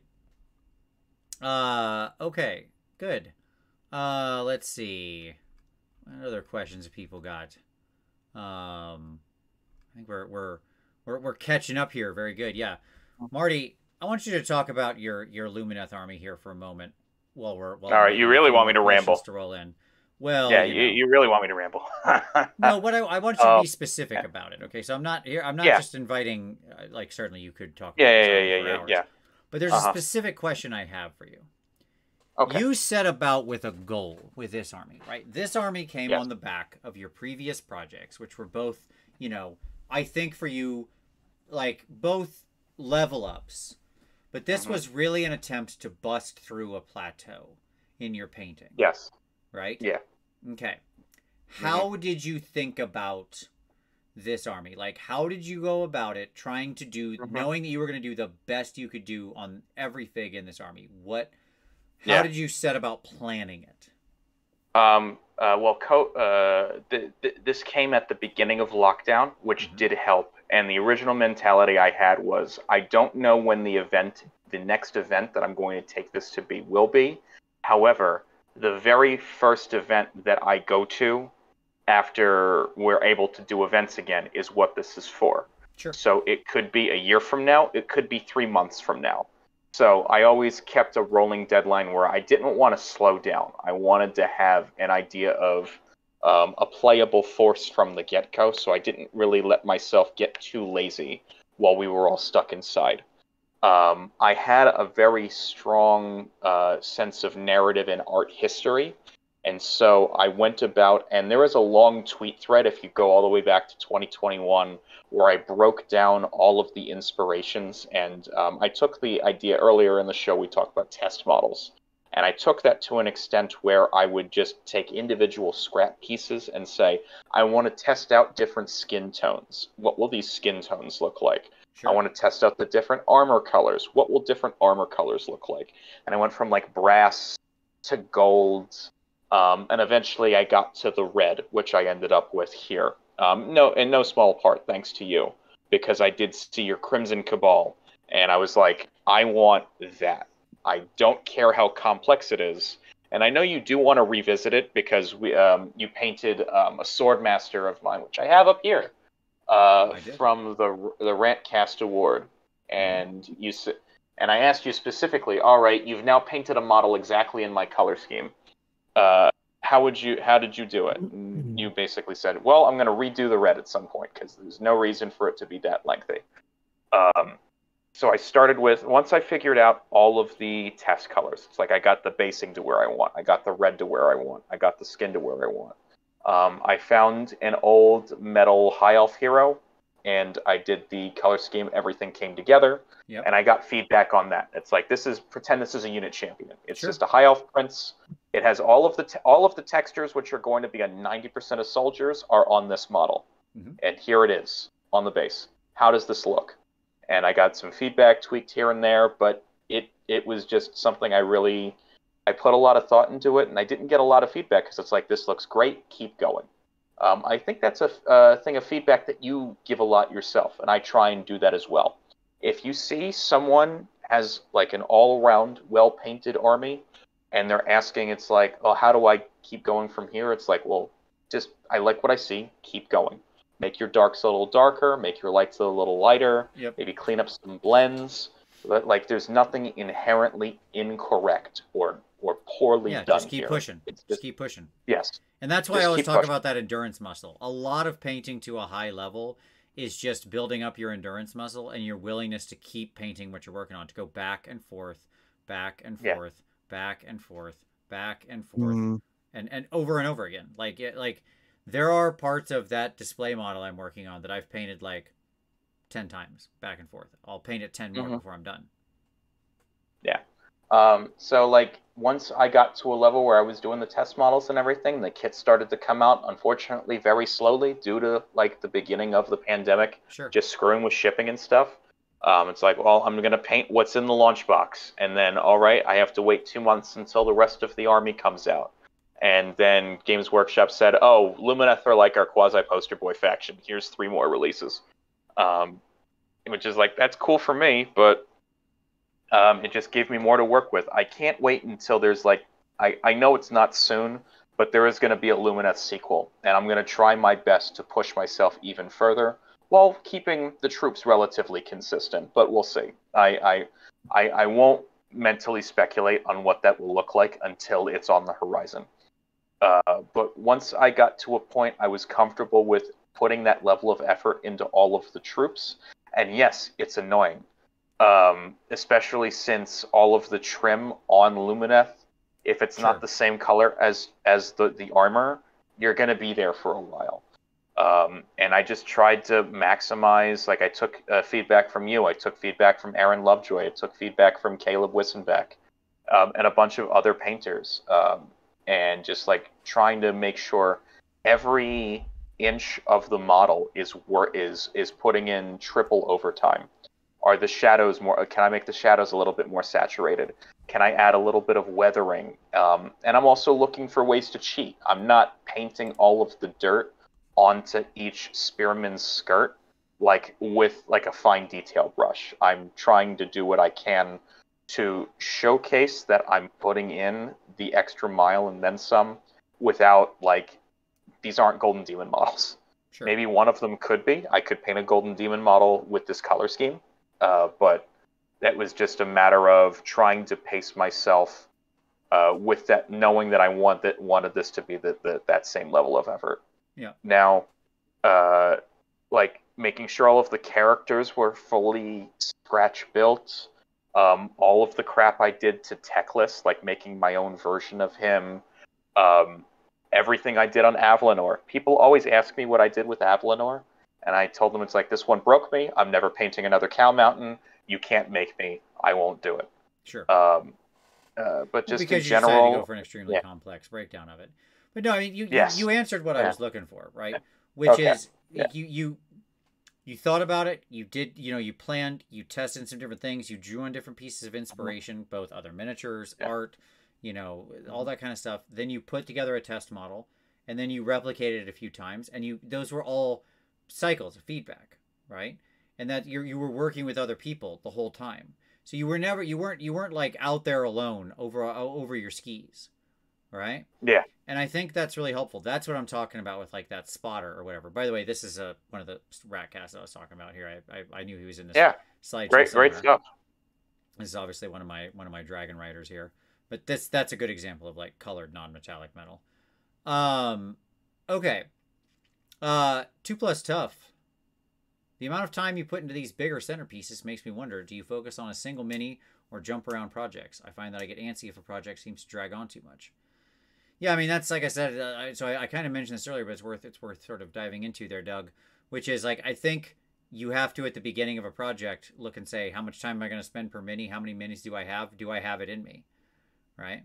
And if the answer is no, that's perfectly okay. It's a fair answer. You don't have to go any farther than you'd want. But I think it's worth it for the centerpieces. And then just like I said, cheapskate on the troops. It's fine. It's all good.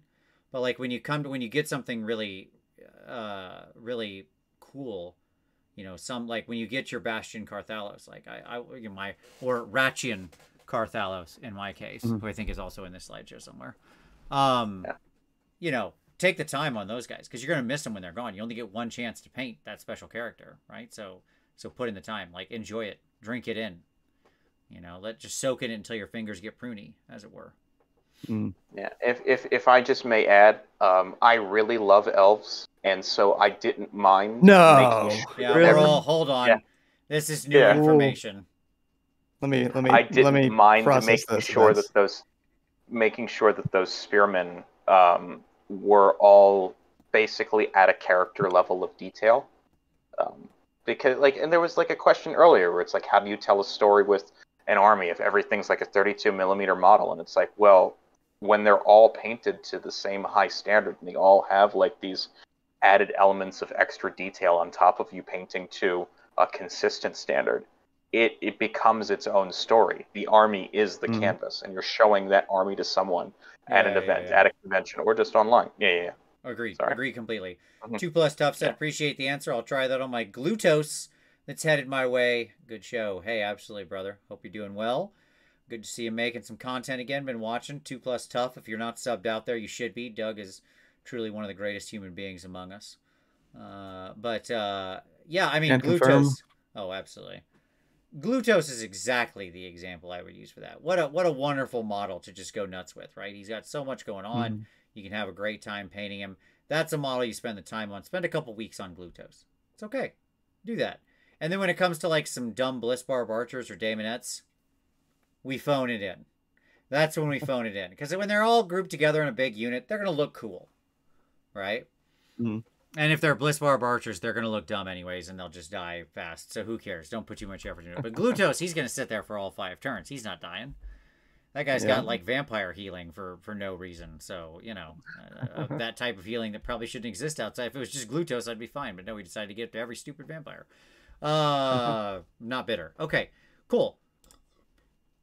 Hey, some Iron Jaws. Piggy. All right. Tyler. You've got your Stormcast concept. Yeah. You said you're trying to put together a list. Right? Yeah. Or a thing.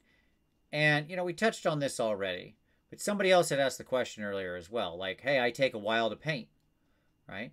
So what if the meta changes? And I think you said something. So I want you to talk about how you sort of think about lists and then how that influences what you want to paint. Because I think you have the healthy attitude to it. When you say you're trying to go for your list, as we mentioned earlier, it's not like you're trying to build some meta cracked thing. No. Because you know that's going to change. You got a different goal in mind. So what's your goal? Yeah, it's similar to a friend of mine, Cody Bailey. I thought always did a nice job with this, where he approached armies without thinking about a particular window in time.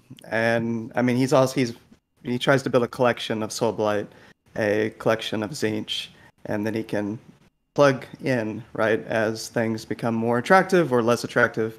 I think that's just generally the healthiest approach. If you are a player who's willing to figure out how to do as best you can with a list that isn't running the obviously strong elements, then you're going to be less impacted, right, by points changes. Right. If anything, you'll get helped out by points changes. Yep. So that's generally where I like to try to operate. Not always, but that's the aspiration. And yeah, it makes like this whole idea of, oh crap, I just painted this army and it got nerfed. You're just less susceptible to that happening to you. 100%. This is another reason why I like smaller armies. I've got my Iron Jaws up here on the screen right now. I got my Piggy Boys. That was an army where I felt like I could get my head around it really easy. I've got some Ard Boys. I've got some Brutes. I've got some Pigs. I've got some Mega Bosses and War Chantas and a Mega Boss on Maw Crusher. And when I got all that done, I was like, yeah, okay, cool. Like, whatever, I'm good to go. I got a dozen Pig Boys. I got like 10 Brutes, 20 Ard Boys, 2 Mega Bosses on foot. I have 3 Mega Bosses on foot now because I actually just really like painting them.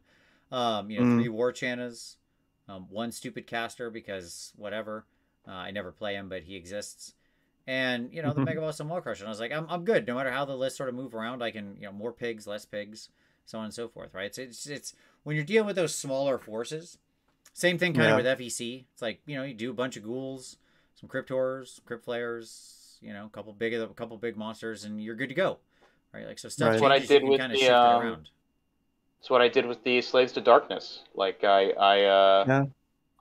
didn't, like, I could have, since I made the entire army from scratch, I could have made an army of like 60 Splintered Fang, but no, I was like, let's do Chaos Knights, 10 Chosen, 6 Farron Guards, some dinky characters, and like an endless spell.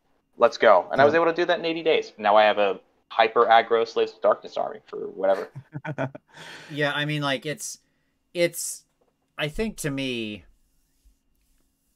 that's the exact opposite situation, but a great way to deal with it, right? So like Iron Jaws is like 7 units or whatever, right? Barring our Big Pig. Where is Big Pig? But anyways, but the point is, like, S2D, that army is huge, like ridiculous, right? But you mentioned that, like, well, the way I went was by painting the core of the army. Warriors, Knights, Farron Chosen, like the things that are the obvious center core of the army, like center mass, right? You aimed center mass. And in general, with that kind of thing, it's usually a good strategy because that kind of stuff will always be able to be used in lists to some degree or another, right? Yeah. Right. We don't know if Splintered Fang are going to change, even though currently they are the strongest thing. I went for something a little bit more evergreen. Right, exactly. And I think that's a good way to navigate those, like, tons of scrolls things. Now, that probably doesn't apply to Stormcast, because who even knows what center mass is for them? Stormcast are just a problem. But like, so that you need to figure out, like, a more specific area. Like, what am I going for? Am I doing Sacrosanct or Thunderstrike stuff or whatever? That's what I was going to say, Ben. We talked about it on the show before, right? But, like, one of the critiques of the Stormcast Battletome in our Battletome review show we did a while back was they don't have enough incentives to run a Sacrosanct Chamber list. Here's 2,000 points of Sacrosanct, right? Here's 2,000 points of Thunderstrike. Like, there are a number of layers. I mean, this is going back to the Highlander format, all these things, right? Like, I still feel, if I were running the studio, I would figure out how to fix this gap that I still feel that we have systematically in this game, where the gap between the armies that you see that are sufficiently viable competitively and the armies that would look awesome because they have great variety. They reflect a model range, right? Like yesterday I played Slant Star Master, a Skink Starseer, a Scarvet on Agrodon, 20 Saurus Warriors, 10 Saurus Warriors, 2 units of Skinks, 3 Agrodons, 3 War Spawn. I could have thrown in a spawn of Showtech, right? But like that's that's the kind of list you want to be meaningfully competitive in the game. I'm not sure it is right now. I mean, we'll see, right? But anyway, that's my usual rant about. That frustrates me almost more than anything else. And this gap and unaddressed issue that we have right now in this game, we've had it for a long time. Does that make sense? It totally does. And I really, really, really think it's just a function of the reality that, you know, that books with giant, we still haven't figured out what to do with books with giant numbers of war scrolls. Sure. Yeah. Right? Because you just don't see the same problem in books where the war scrolls are more limited, really, or at least not as much. Right? Like in general, broadly construed, the internal balance is just a completely different picture. So by the way, referencing centerpieces and going far, this is a Demon Prince, obviously. You know, like this is a dude that I spent more time on, right? Because he's a really fun guy and I wanted him to be something special. And so he has this whole lighting scheme and all of that, right? Like this is the type of model that you like plow some effort into because it's just a lot more fun. Like, and that's my next plateau that I'm trying to go after, but that's a discussion for another time because this is an excellent model. Not only is it well photographed, but like you can clearly see all of the effort that you put into it, with like the glow from below, etc. like that. It's excellent. Yeah, I was happy with how this guy came out. Funny part is I don't own this guy anymore. How about that? I actually ended up painting this for a friend in the end and gave it away. Where's that from? That model? It is a 3D print from Archvillain Games, I believe. Okay, yeah, that's sweet. I don't remember seeing that, dude. That's amazing. Yeah, he was fun. I said I don't own him anymore. A friend did a very nice favor for me, and I was like, well, here you can have this. So there you go. Yeah. Okay. Speaking of different light and even small characters can still get that attention. This is what Kato or whatever his name is. Cesar. I don't know. Kato as Ezekiel. Nailed it. You got it. Go. I feel like I was close. Yeah, I mean, I haven't even read the book. Sure. You know, I mean, to me, this is the kind of stuff that like I think about doing a whole army in this kind of a cast glow, and I think that could be really fun on something like Soul Blight. But I don't know how well it actually sells across an army. I think these kind of lighting effects in general are one, they're hard to execute, and two, they don't feel like they'd actually work across a whole army.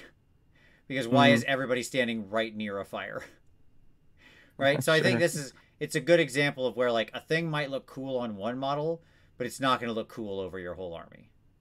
Right? If you had 80 zombies and they all have like just forward right lights, like what is each one of them carrying around their own little personal campfire that they set up right in front of them? Right? So, yeah, so there you go. Terrier Halo said something here that I think is really important. Terrier Halo said, was driving so late, but if you're a pleb like me, think before getting feedback. Usually the suggestions are 72 steps into the future. Oh, you managed to prime a model. Well, time to learn non-metallic metal. Nothing chafes my bottom more than that kind of like advice that's like way above where the painter is clearly punching.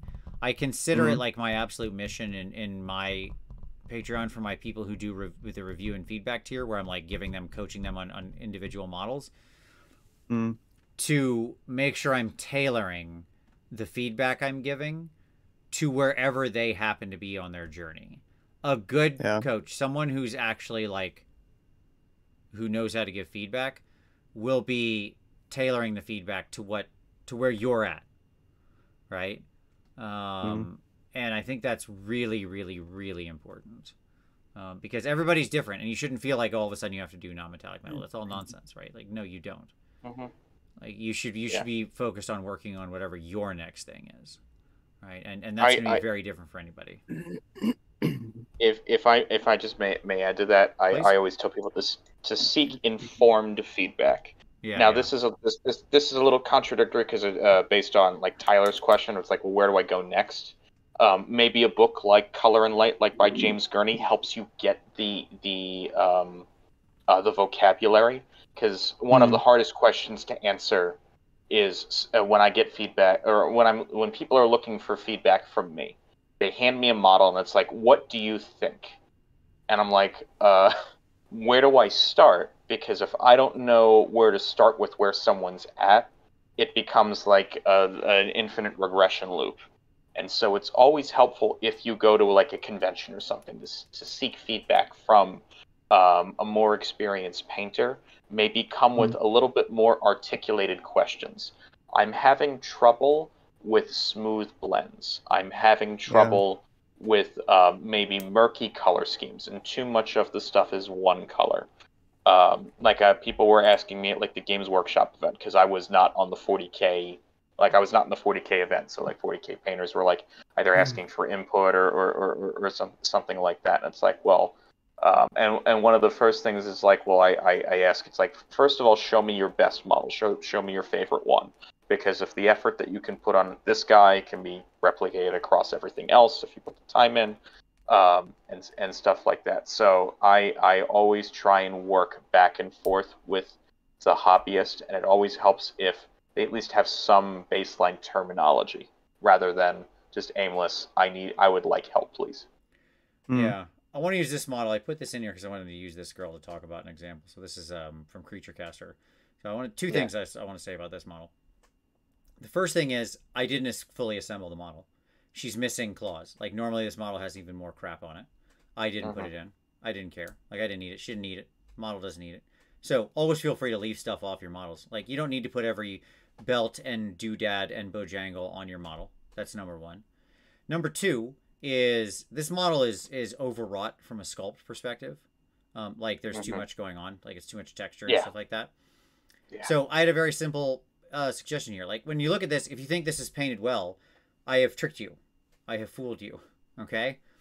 Because the skin is painted pretty well. I mentioned earlier, like, focus in on the stuff that matters. I took a lot of effort on the skin. Her skin has like a lot of color variation and tone to it. It looks even sort of better in reality. It was hard to actually photograph this. And it's so eye-catching and bright that, like, that's what you look at. You look at her skin. All of that, like, spider-webby garbage texture that they built into the model, I cannot explain how phoned in that is. That's just layers of dry brushing, homie. That's all it is. And no one would ever notice, because who cares? If you've ever watched Catch Me If You Can, the whole thing of like they're too busy looking at the pinstripes, right? When he like walks past all the cops because he has all the flight attendants with him or whatever. It's the same trick, right? It's the same trick. Whereas with these girls, so like this is some of my Doc, some of my Daughters of Cain. These are some witch elves that I've got. Like, again, if you get up close to these girls, are these blends smooth? Nah. It's not. But doesn't matter, because the value's there, the contrast is there, the composition, the color is there, so it looks eye-catching. Even though if you hold them up close, you're like, oh, that's not as smooth as it could be. Well, yeah, sure, of course. Like, sacrifice smoothness for impact every time. Every time. Every time. Models that have the right color palettes and tone and variance and that kind of thing will always beat a perfectly blended but boring miniature in anything except Golden Demon. My friend Scott Sproul has talked to me a lot about this, like the idea of, I guess the word would be contrast, like colors, basic color contrast, that, you where it really catches your eye, stands out, even if it's not technically executed at a high level, or what experienced painters would consider a high level. It looks amazing to the untrained or the average eye, and yeah, he's always emphasized that in a lot of his painting. 100%. I agree with that completely. Like, that is excellent advice, because that kind of like having proper contrast, having good, color composition, like bright colors that catch the eye and stuff like that, where you can, Right. or having the color, even if you have minimal stuff, it's mostly white or it's mostly brown, but having your bright colors be in balance around the miniature. So in a triangle or a square or a circle around the miniature, where it's sort of evenly distributed. Those kinds of things that make it pleasing to the eye are just like 10 times more valuable than a super smooth blend. Okay. Yeah. Every time. Makes your army look cooler from a distance. We tend to view models from a distance.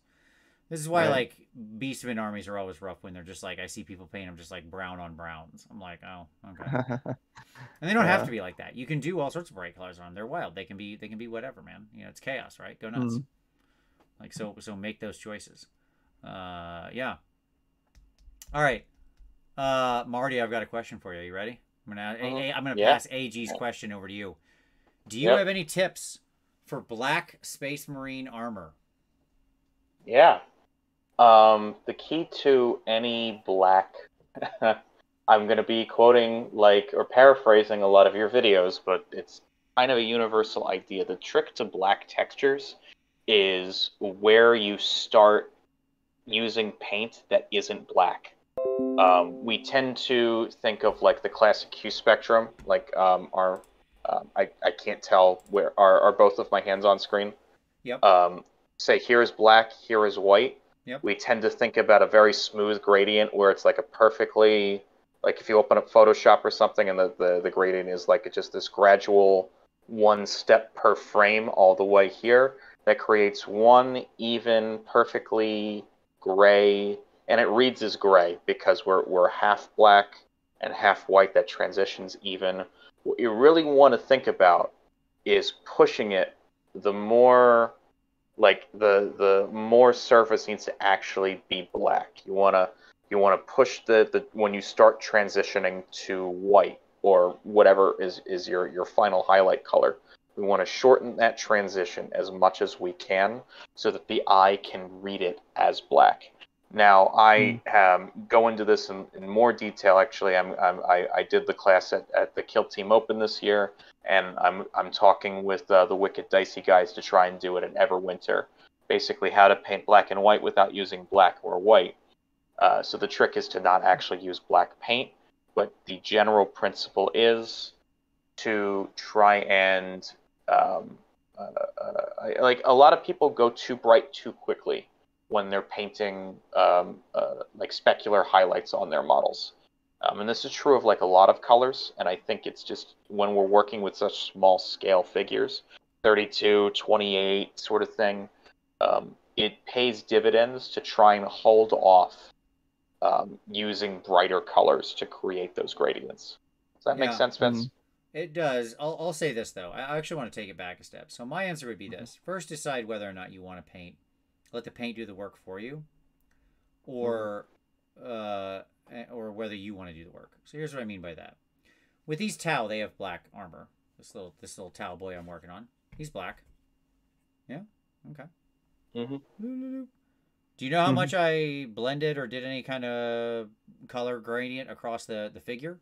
That would be 0%, my dog. That whole thing is just done in Abaddon black, flat. Called it a day.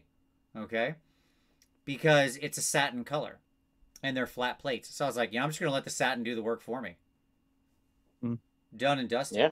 Then I edge highlighted it. So they have very intense edge highlights all over the thing. So that's step one. Like one way you can paint the black is just be like, no, I'll just paint it all satin black. Let the satin do the work for me. And then I'll just do edge highlights like crazy. Right? That's an option.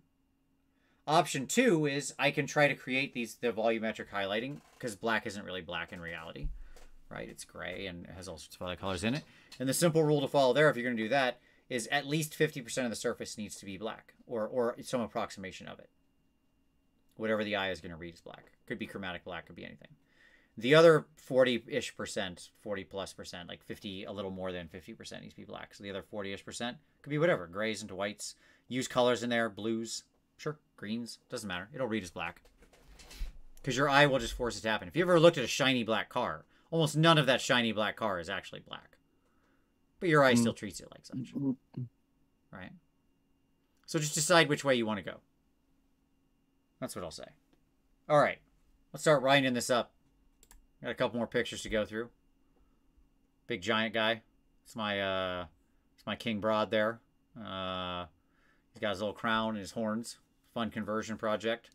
I think conversions are a fun way to motivate yourself to paint as well. We didn't talk about that as much, but Marty, you used it extensively. Manzak Miniatures asked a question earlier. He said, you know, how do I get myself... I love converting and sculpting and all of that, but painting a thing he sculpted for me. And he said, how do I transition into painting? Well, Manzak, my answer is going to be much the same as it was earlier for people who asked how they get started, which is just do it. There is no other secret, my dog. It is, you know, give it a shot. Paint something. Pick one of your things and start painting it. You've got a lot of things. There'll always be more things. It doesn't matter if you mess this one up. Him and I have been messaging privately since we were talking about, because I am a Terminator chaplain. He helped like he sculpted a lot of the detail on there for me, like changed a lot of it around, and he was like working on this gorgeous Araby army, and like also like Gene Stealer cults or something like that. And it's like, yeah, it just that I cannot emphasize that advice enough, because I've tried to say that to him personally. It's like it's one of those things where if you don't take the first step, then you never will. Yep, exactly. Like how do you walk a very long distance? I don't know, take one step, repeat. Right? That's it. It's nothing more complicated than that. Okay, maybe bring some water, I guess. All right. Well, I guess don't walk outside right now if you're in the Midwest where I am, because it's just like haze outside. We've got that fun haze going on right now. Blade Runner sky. Yeah, exactly. Little Skaven boy with my scenic base. Bases do a lot of work. They can also be a fun project. Don't sleep on the possibility for a base. You know, I know, Marty, you've thought a lot about bases. Tyler, where are you at with your basing journey? How do you feel about bases right now? Right? I'm enjoying the Games Workshop website basing style. Some texture, a couple tufts, living your best life. Brown brims, baby. Well, obviously that's wrong, but that's okay. It's your first full army, so you got to make some wrong choices. That's just part and parcel. But I got a lot of my basing stuff from James Wapple. There's another painter that you can like take a look at. Like all my Luminet stuff was based on his Lord of the Rings basing style for some stuff. It's you'd be surprised what really cool eccentric ideas a lot of these more advanced painters say for very specific projects, and you just like take them like little bits here and there and just throw them onto your own stuff, see what works. Yeah, and I think the answer is there's absolutely nothing wrong. You know, Uncle Adam's also a big fan of just like keeping most of his bases quite simple because he doesn't want them to distract from the model. And that's fine. There's nothing wrong with that. Like that's the beauty of a base. I don't think there's anything wrong with bases being like, especially for army painting. Like if you're doing some display figure, you should obviously put some work into the base, right? Because it needs to be telling a story. But if it's for your army, the classic Games Workshop mud and a couple tufts, it's fine. It's fine. Yeah. The main show is the figures, right? Again, are you trying to win best painted? Okay, maybe put in a little more effort, right? But at the same time, that shouldn't be the goal. That actually was one of my questions for you guys. So my friend Linus told me to do sterling mud, make some like puddles, and then I did different dry brushing, and then added some rocks and some tufts and called it a day. Is that like what is essentially done when you go to Games Workshop's website and you're looking at these bases? Pretty much. Yeah. Okay, nothing more complicated than it. No, they do the sterling mud. Yeah, they really don't put any effort into their bases. Now, I wouldn't recommend sterling mud just because you're overpaying for a tiny pot of mud. Okay. Which is ridiculous. I will give you 2 recommendations instead that you should be using. Okay. So one in the art world, one in our hobby world. So the first is, if you want to stick in the hobby world, Vallejo makes these ground texture bottles. These are about 12, 13 bucks for this massive thing. It's just colored paste inside. Yeah. Okay. Nice. You can spread it over your miniature and paint it, and that's it. Like, just turn it brown. You can buy it in colors too, but you should always paint it. No, that's option 1. Option 2 from the art world is, this is Liquitex coarse texture medium. But other plenty of, you don't have to get Liquitexes or something, but like many paint brands make these giant bottles of coarse texture medium. It's used for canvas painting when you want texture in your canvas paint. Like, it's meant to be mixed with acrylic paint when you're actually trying to create physical texture on a canvas painting, right? Like, that's the point of it. It's a mixing medium, but it's just textured paste. When you put it on a base, it just looks like mud. Okay. Nice. Like, it's in scale for us. And then the final thing that I'll say is, have you heard about this place called Outdoors? Have you heard of it? Yeah. I mean, yeah. I'm actually spending time there walking. As I told you, I'm getting in the habit of walking every night. Hour and a half. Fantastic. So, as you're walking, the more you paint, the more you'll start looking around and noticing things in the world. Okay. And you should use those for inspiration for your painting. But especially, like, taking pictures of cool logs and trees and flowers and stuff like that. But interesting thing you can find outdoors is this thing called dirt. And you can just get like a plastic tub or something, and just get some of that dirt and put it inside, and then dry it out, and then glue it to your base, and that also works. You can just use dirt. Right on. Like, it's fine. If you're at the beach, you can also get some sand. Some sand, sure. Don't have to go to Walmart. Yeah. For the paste, is that something you just find easily at Hobby Lobby or along those lines? Basic I mean, I wouldn't buy from Hobby Lobby, but yes. But in general, yes, most like Michaels and craft stores, you will your Joann Fabrics, your Michaels, your whatever, we'll all have that stuff. Yeah, your Dick Blicks, all of that kind of stuff. Yep. Gotcha. Absolutely. Also, I made a video about this. It wasn't a very watched video, but I do stand behind it, because like, one fun thing you can find in a lot of those like hobby stores is sections dedicated to fairy gardens. Okay. Oh, yeah. Which is like a whole thing. People make. Oh yeah, I remember that bit. I remember that video. Yeah. Yeah. The Amish country stores not far from my house all have these like fairy garden places, because it's a very popular thing, right? And if you go in that fairy garden area of your craft store, your garden center or whatever, holy crap, man, it is a gold mine for basing stuff. Just like dirts and sands and rocks and cool little items and everything you could ever want. Like, it's amazing. And it's all cheap as chips, because it's meant to be bought, like, because when they're making these fairy gardens, they're making like a planter like this, is like the fairy garden, right? So they're using tons of this stuff, right? So it can't be expensive. It's not like you don't pay the hobby markup, basically. Right. Right. One of my missions is don't pay for dirt. Yes, exactly. Recasted Brain Cell says the government doesn't want you to know this, but dirt is free. Exactly. Dirt is free. That is true. Free dirt. Hey, there's Ratchin Carthalos. There he is. All right, we got there.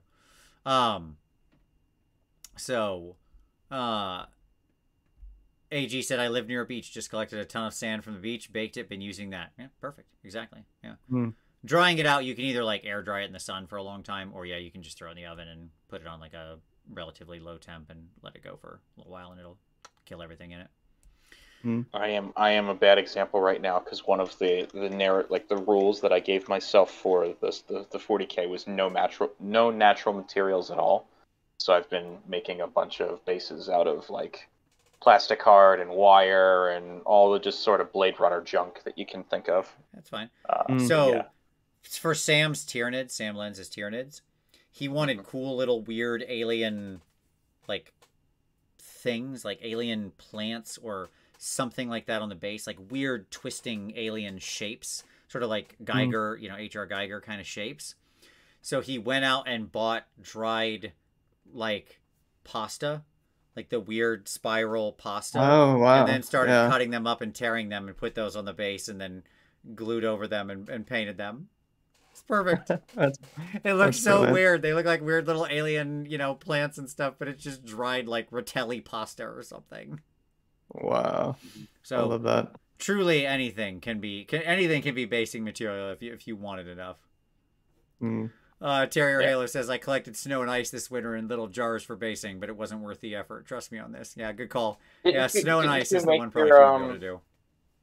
You made a basing video for your Votan guy, and you specifically used like just junk from like a smashed computer or something? Yeah. If you've got old electronics, I never throw out old electronics. I smash them with a hammer and collect the bits from the inside. Don't do that with like CRT monitors. You'll kill yourself, obviously, so please don't do that.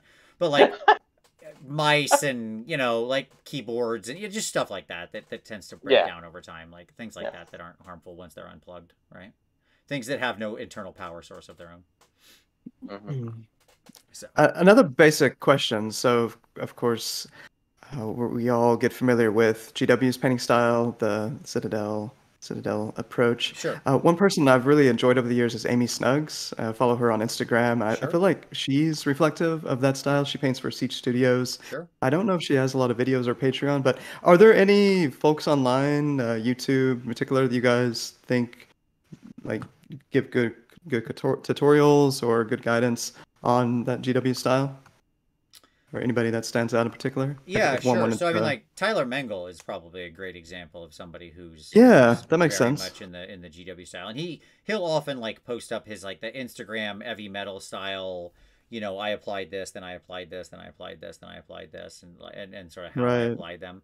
So he does that. I know he's had some Warhammer community articles too. Yeah, absolutely. That he's done. So yeah, I mean, I think he's somebody that jumps out to me as somebody who's making content and is very much in a sort of in the traditional GW vein.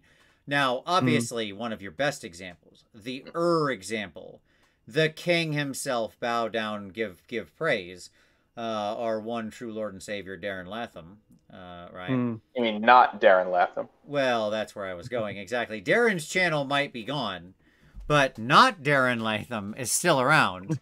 And somebody took down all those videos and then uploaded them under not Darren Latham. So that's yes, great. that would be the that's the place to be if you really want to see how it is. That's the I mean that he was an heavy metal painter, head of the studio for years, and so I mean he consistently wins Golden Demon like in the open category with just miniatures. He just paints miniatures. Yeah. Nice.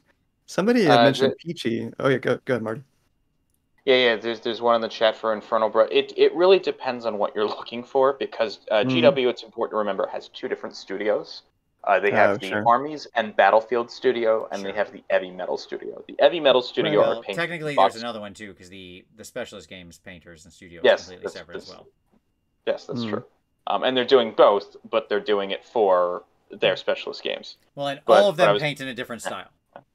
Yes. But like the point being is like there are people who used to work on the Armies and Battlefield studio, like Peachy, and they are going to paint to a standard, even if it's in the Games Workshop style, which is at I don't want to say lower end, but it is a more simplified version than say. Achievable. Yeah, I think they're all achievable. It's just it gets back to the very first question that we answered, which was, how long do you want to spend on this project? Sure. And so it's like someone like Peachy or Duncan. I had a long conversation with Duncan back when he worked with Games Workshop, and it was like the first time I had entered. It was like a painting competition at like an official Games Workshop event in Texas, and he was there as like the star.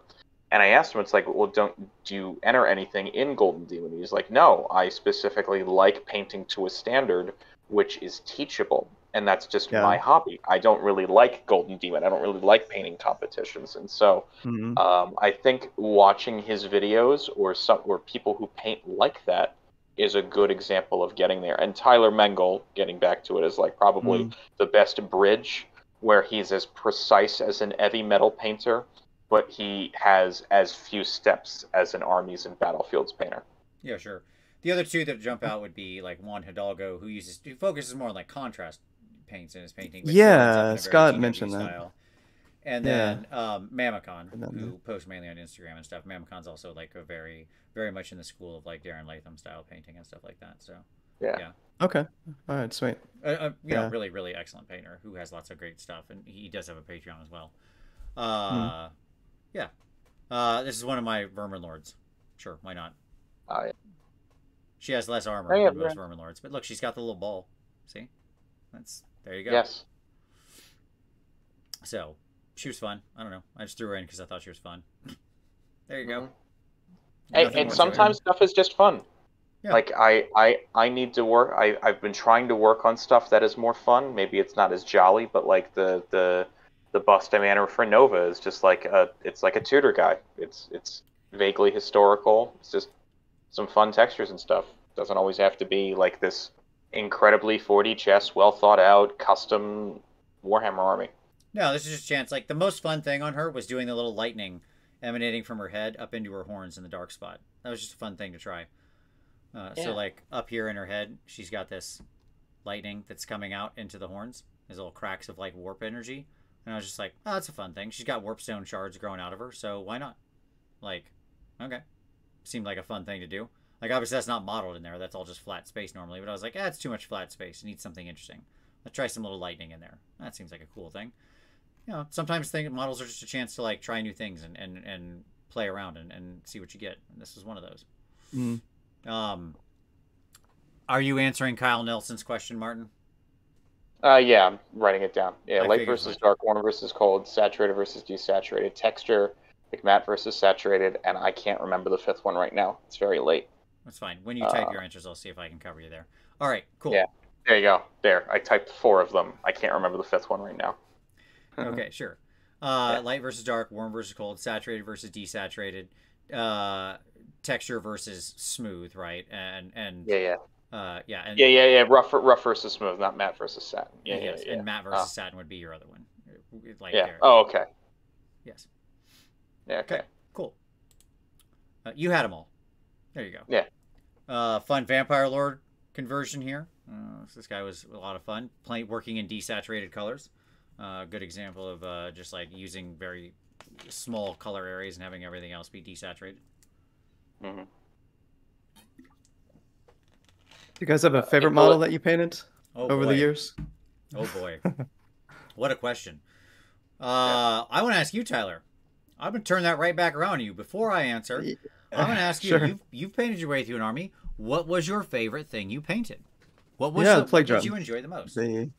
The second set of plague drones. I liked how they came out. Yeah, for my very new level, I enjoy how they look from just looking at them on the table. They look kind of nice. Nice. So yeah, I enjoy painting a unit of plague drones. What made them fun? Let me see if I can crack your answer down here. Sure. You had a fun time painting them. You felt like you knew, because it was a second unit, you felt like you knew what you were doing a little more, right? So you had a little more confidence going into it, right? And then when you looked at the final product, you were like, yeah, pretty good. It's like in the contrast, like the wings, right? You can really have the wings stand out a little bit with just some, I don't know if I'd call it edge highlighting. It probably would not be, but like very approximate edge highlighting with sort of the zenithal highlighting slap chop technique, right? And it's just, you look at them and okay, the areas that should be popping are popping, and cool. Yeah, it brings you some joy looking at your models. And I think you just hit the fundamentals of what any answer would consist of, right? Which is you approach something that you liked the base figure. You had a fun time working on it. Like it wasn't painful for various and sundry reasons, right? Yeah. You felt like you were, even if you were experimenting or pushing yourself, you felt like you were able to solve the challenges you ran into. Yeah. Okay. And then when the model finished, you looked at it and went, yeah, all right, that came out something like was in my head. Maybe not exactly, but like it, I got to a good place. Right? Yeah. And to me, that's the magic combination when that takes place. And that's not going to be every figure. By the way, there's no, just to be clear, for somebody who's painted as long as I have, there's no point you hit where that's every model. Sure. Okay? That makes sense. Yeah. There's no like sudden magic day where all of a sudden everything is enjoyable to paint. You look at it and go, boy, strength on strength, baby. All I'm doing is killing it. All like you don't ever walk in DJ Khaleding, right? Just like Right. all I do is win, baby, every time. Like it's just never gonna happen, right? I saw a video of Emma Stone lip syncing that today. Came across, yeah. Fantastic. And you know, there will always be things that you paint that you're like, well, that didn't work. Yeah, that didn't work. That's fine. Right. You figure out why it didn't work. You learn from it. And you go on. That's honestly going to be much more instructive to you than the things that you came out. You finished and you're like, yeah, okay, good, done. Right? Yeah.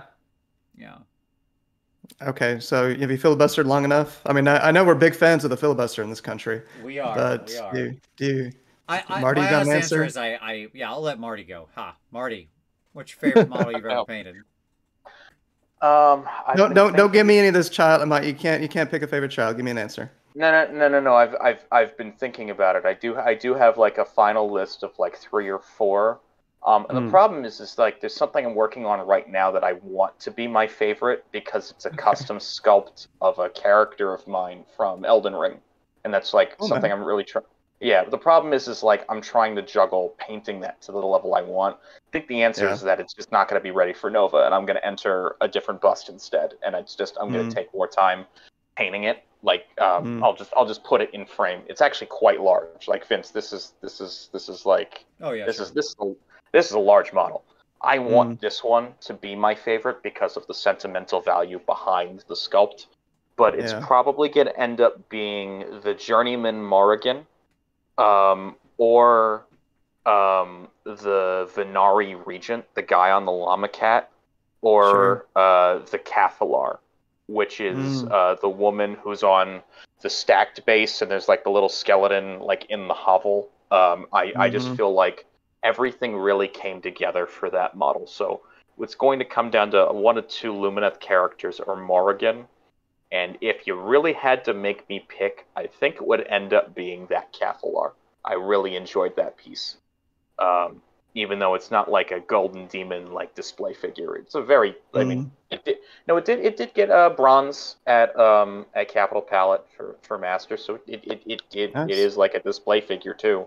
But yeah, so I'm always gonna have fun with like Lumineth characters, Yeah.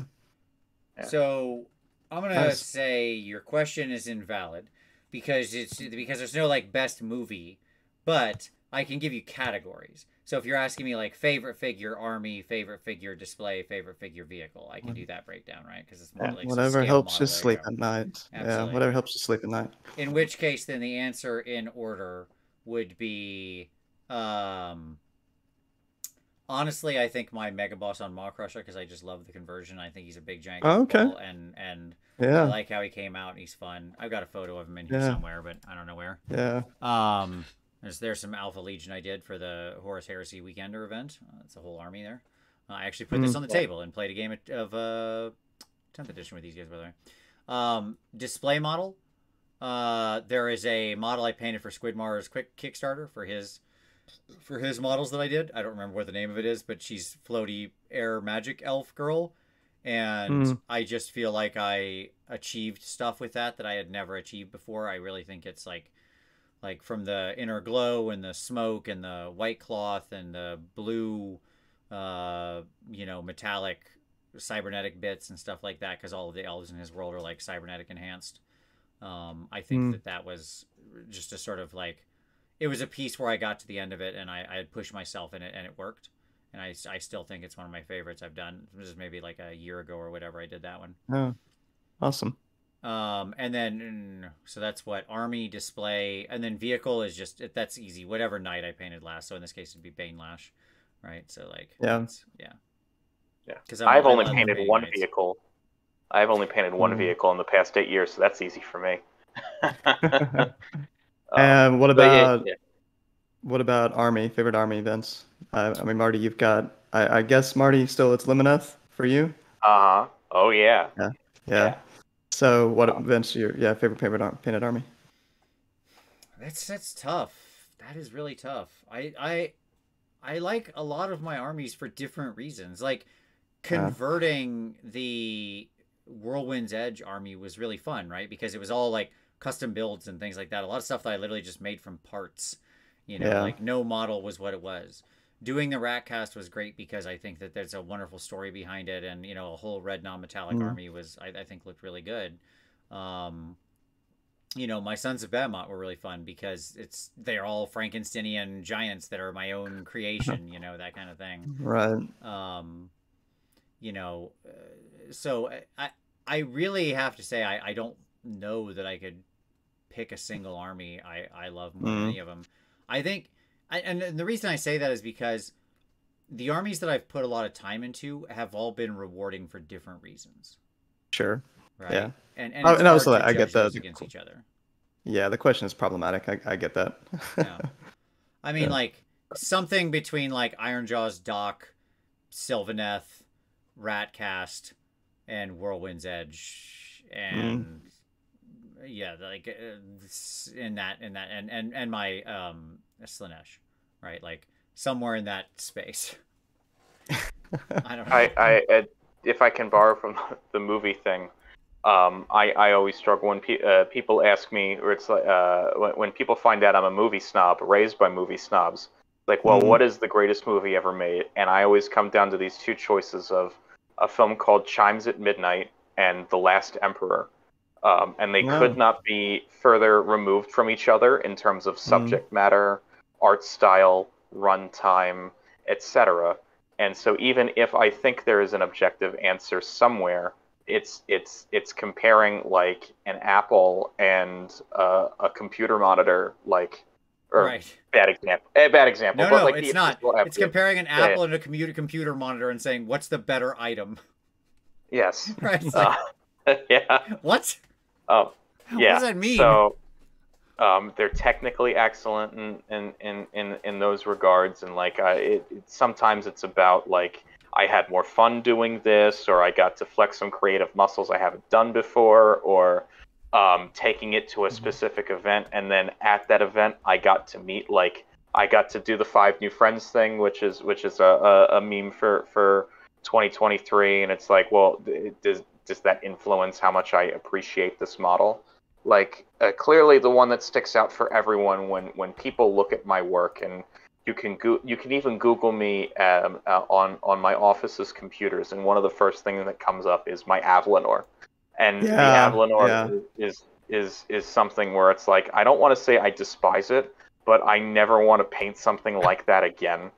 It was like my attempt at trying to do something opalescent based on like a 6-step thing that I got from Facebook, like on the Heavier Metal page, and then I didn't do it correctly because I just didn't follow the tutorial very well, and it turned into this monstrosity, which like I took a 1.5-month break from, and I appreciate the model.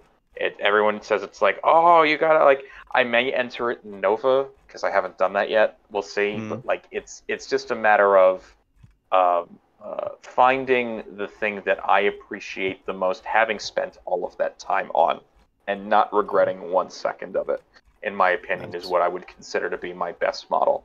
And that's why I'm saying I want it to be this Elden Ring piece. I don't want to cram it.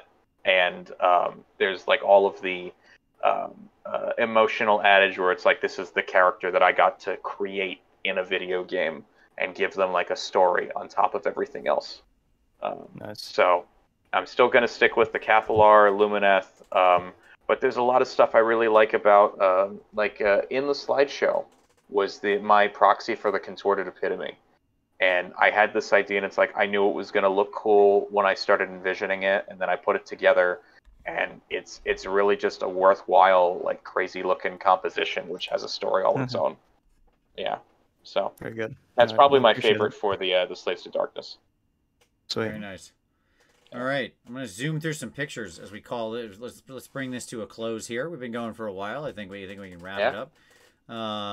Hey, everybody, if you haven't hit like yet, you should do so.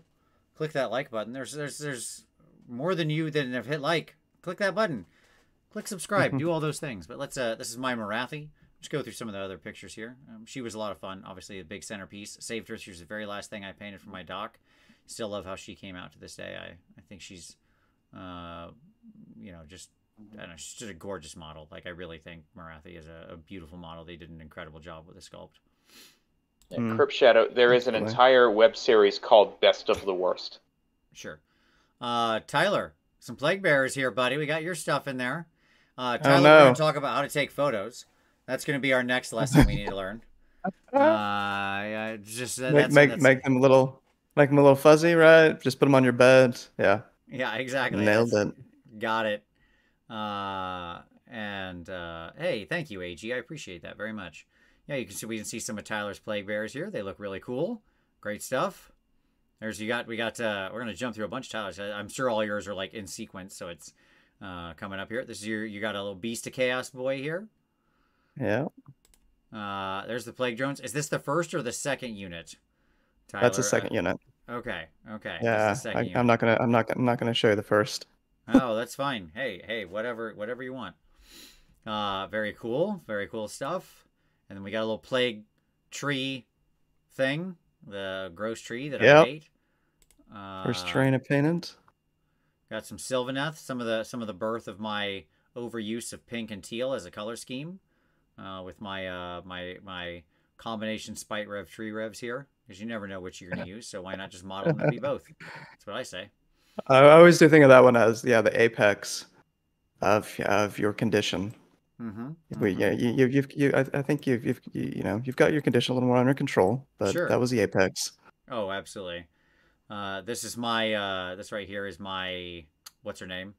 What's her name? The Draika. This is my Draika. Yeah, because I don't like the main Draika model, and so I did this instead. I just a big female tree lord person. That's a very, very, very old creature caster model. Yeah. Some Ard boys. Oh, I remember that one. Yeah. Yeah. Exactly. Nice. Some Ard boys here. These are fun guys. This is fun just because it was fun to mess with the banner and do the cool stuff on the banner. And also, you talk about things that stick in your mind. Yeah. Do you know what my favorite thing about this unit is, Tyler? This Ard boys unit. Ard boys. Oh. Marty, you can guess too, if you like. What? Sure. What do you think my favorite thing about this Ard boys unit is? Well, I remember you making a video about the blue. Sure. I don't remember if, the thing is that I'm not a fan of lava basing, so if you made a video on them having lava bases, I didn't watch it. I'm sorry. That's fine. Yes, I did. I did do a video on lava bases, but that's not. I did multiple videos on lava bases, but no, it's not what it is. Yeah. I'll give you. Tyler, you want to make a guess? The banner. I mean, the banner's sick. That stands out the most, but sure. I'm not sure. Yeah. I'm sure it's probably. And yes, for chat, Aaron Lovejoy, a miniature monthly. Aaron Lovejoy. Absolutely. Yeah. A titan among men, Aaron Lovejoy, and my brother from another mother. Yeah, like, I was happy with the banner. I was happy with all that. Here's my honest answer. You notice how the center of this drum is stained slightly brown in an irregular way, as though he's been striking the center of it where the icon is repeatedly? That looks very natural to me as to how a drum head looks, especially a very old drum head that's been hit many times by a snake. Yeah, definitely. And that looks great. it's a very small little detail, but I sat there and thought, how do I make this look like it's been used repeatedly? And it looks like it's been struck multiple times, focusing more toward the center, and it was just some light repeated stippling over multiple times with like some Seraphim sepia or something. Such a simple effect, and yet it was like my favorite thing. I don't know. Sometimes it's the little things. I still remember that all these years later. Some bird riding Iron Jaws. These are my Iron Jaws that stole birds. They've got the Stormcast Griff birds because it's funny to me. So that way I can have both eggs and bacon. You gotta have a full breakfast. The Barnyard Buster, as it were. Hey, there he is. There's my guy on Death Chicken. I always said the story here was that my Mega Boss rides a Maw Crusher that is a mix of a Lord of Change that has mated with a Maw Crusher. I won't ask any more details, but obviously he's got the big flaming rooster up on the banner. I love a flaming rooster on a banner. I won't say any more about that, but you can read that however you want. That goes back to our Warhammer Age of Reckoning days. And that was a fun thing to paint a giant flaming rooster on a banner. This is my Slaughter Queen on Cauldron. Still one of my favorite things ever. I just love the Cauldron model. I think it's super cool, even though it is very strange. But obviously this is heavily converted with more of the like little dudes holding up blood pools and, you know, just blood everywhere. Blood. So I made it, you know, we had to go bigger. I added more spikes, more junk, more nonsense. It's always a fun thing to do. Marty, here's a nice selection of all your characters from your Lumineth army. Yes, I do love using my InCollage app to show people a lot of figures in a very small space. I have like 78 different saved photos of like different InCollage mixes of my models. Really unique and wonderful skin tones. Very unique to your elves. Yeah, just very quickly, I wanted to make sure like I didn't want them just to be like Tolkien, like regular people in ear makeup. I wanted them to look like the Hellboy elves, basically. That was the closest thing I could.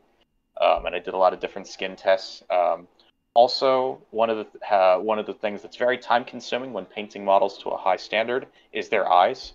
So I found a foolproof way of never having to paint a single pupil. And it's just like, give them glowing yellow eyes. Perfect. Done and dusted. It's so much easier. Like, even though I'm painting yellow and then like a glow in the center and stuff like that, it doesn't have to be very as precise as like what we would perceive to be normal human eyes. Absolutely. But yeah, all of the conversions are here, even the unit champions. It's great stuff. Yeah, thank you. So an old conversion, speaking of somebody asked about marble earlier, this is my Queen Khalida. I had to throw a Tomb Kings thing in here just in case Tristan is still watching. This is my Queen Khalida on her Royal Sphinx with all her little snakes and stuff like that on there. So, you know, this is my Tomb Queen on Sphinx. So that's a very old model, but I mean, my God, I think this is like one of the earliest hobby cheatings is doing the marble for this guy's body. How about that? Yeah, it's on a square base. That's how you know. It is on a square base. That's right. Many years ago. Marty, which one was the Cathlar? Top left or top middle? Turquoise robes, blonde hair. Right here. This girl. Yeah. Okay. Top center. Okay. Top center. Yeah. Gotcha. I knew it was one of those two. I couldn't remember. Okay. Sweet. Yeah. She's wearing like a costume from like Witcher 3 that I modified. Sure. Yeah. Little made from a Slanesh model. For some fun tattoo action. This was fun because I actually I looked at the art in the book and then modeled his tattoos after the old Kragnos art, the like cave art. Oh yeah. So that was fun. Marty's whole army with its the actual picture. There you go. There's your Cow Mountain that you never want to paint again, but you got one. Yep. And more little Sylvaneth people. Excuse me. And then my original thing the first army I painted when I got into AOS, which was my Bretonnian Stormcast, my Brettcast, all laid out on a wooden table. There you go. And that's it. All right, folks. We got through all the photos. But hey, for you out there watching, hit like, hit subscribe, do all those fun things that make all the dings. We appreciate you watching. We hope we answered your question and motivated you to get some hobby done. At least maybe hopefully you got some painting done during this nice 3-hour session. Tyler, do you feel ready to do that Stormcast army? I think so. Yes, I feel much more ready. And yes, I know what I need. I have a sense of what I need to do now. So thank you guys for tonight. This was awesome. We hit our average. Congrats, everybody. We did it. Good work. 3 hours. At 3 hours a show times 440 shows. I don't know how many days. I didn't look up. I don't know where he figured out how long the total playlist length is. I need to figure out where he went to look at that. Yeah, but this was not going to be a 90-minute show. Yeah. No, that's fine. We'll leave with this. Chaplain Grimaldus, salutations. Kit Bash question. Looking to convert 40k Beastmen to other old Hammer Chaos like Wolfmen, Pigmen, etc. What other mini line can I pull from that will blend in well? Oh boy, that's a good question. They just made that 40k Beastmen kill team. Well, yeah, but he wants other like types of heads. That's the thing. Would be the main thing, right? Like pig heads and stuff like that. Wow, I don't know. Maybe maybe Malifaux would have some stuff. It's a little smaller scale, but it probably wouldn't be too bad. I know they have like some pig people and weird stuff like that. So maybe that. Yeah, War Machine has some like pig maybe people. some worm hordes. Yeah, I don't know. That'd be probably look around there, but that's a tough question. It's a stumper at the end. But anyways, hey, hit like, do all those things. If you want to support the channel, you can do so. There's a Patreon down there. Speaking of hobby, if you want to take your next step on your hobby journey, well, that Patreon is focused on review and feedback and doing just that thing. And we'd love to have you as part of the community. As always, we thank you so much for watching. Next week will be the GHB. We'll see you next Wednesday.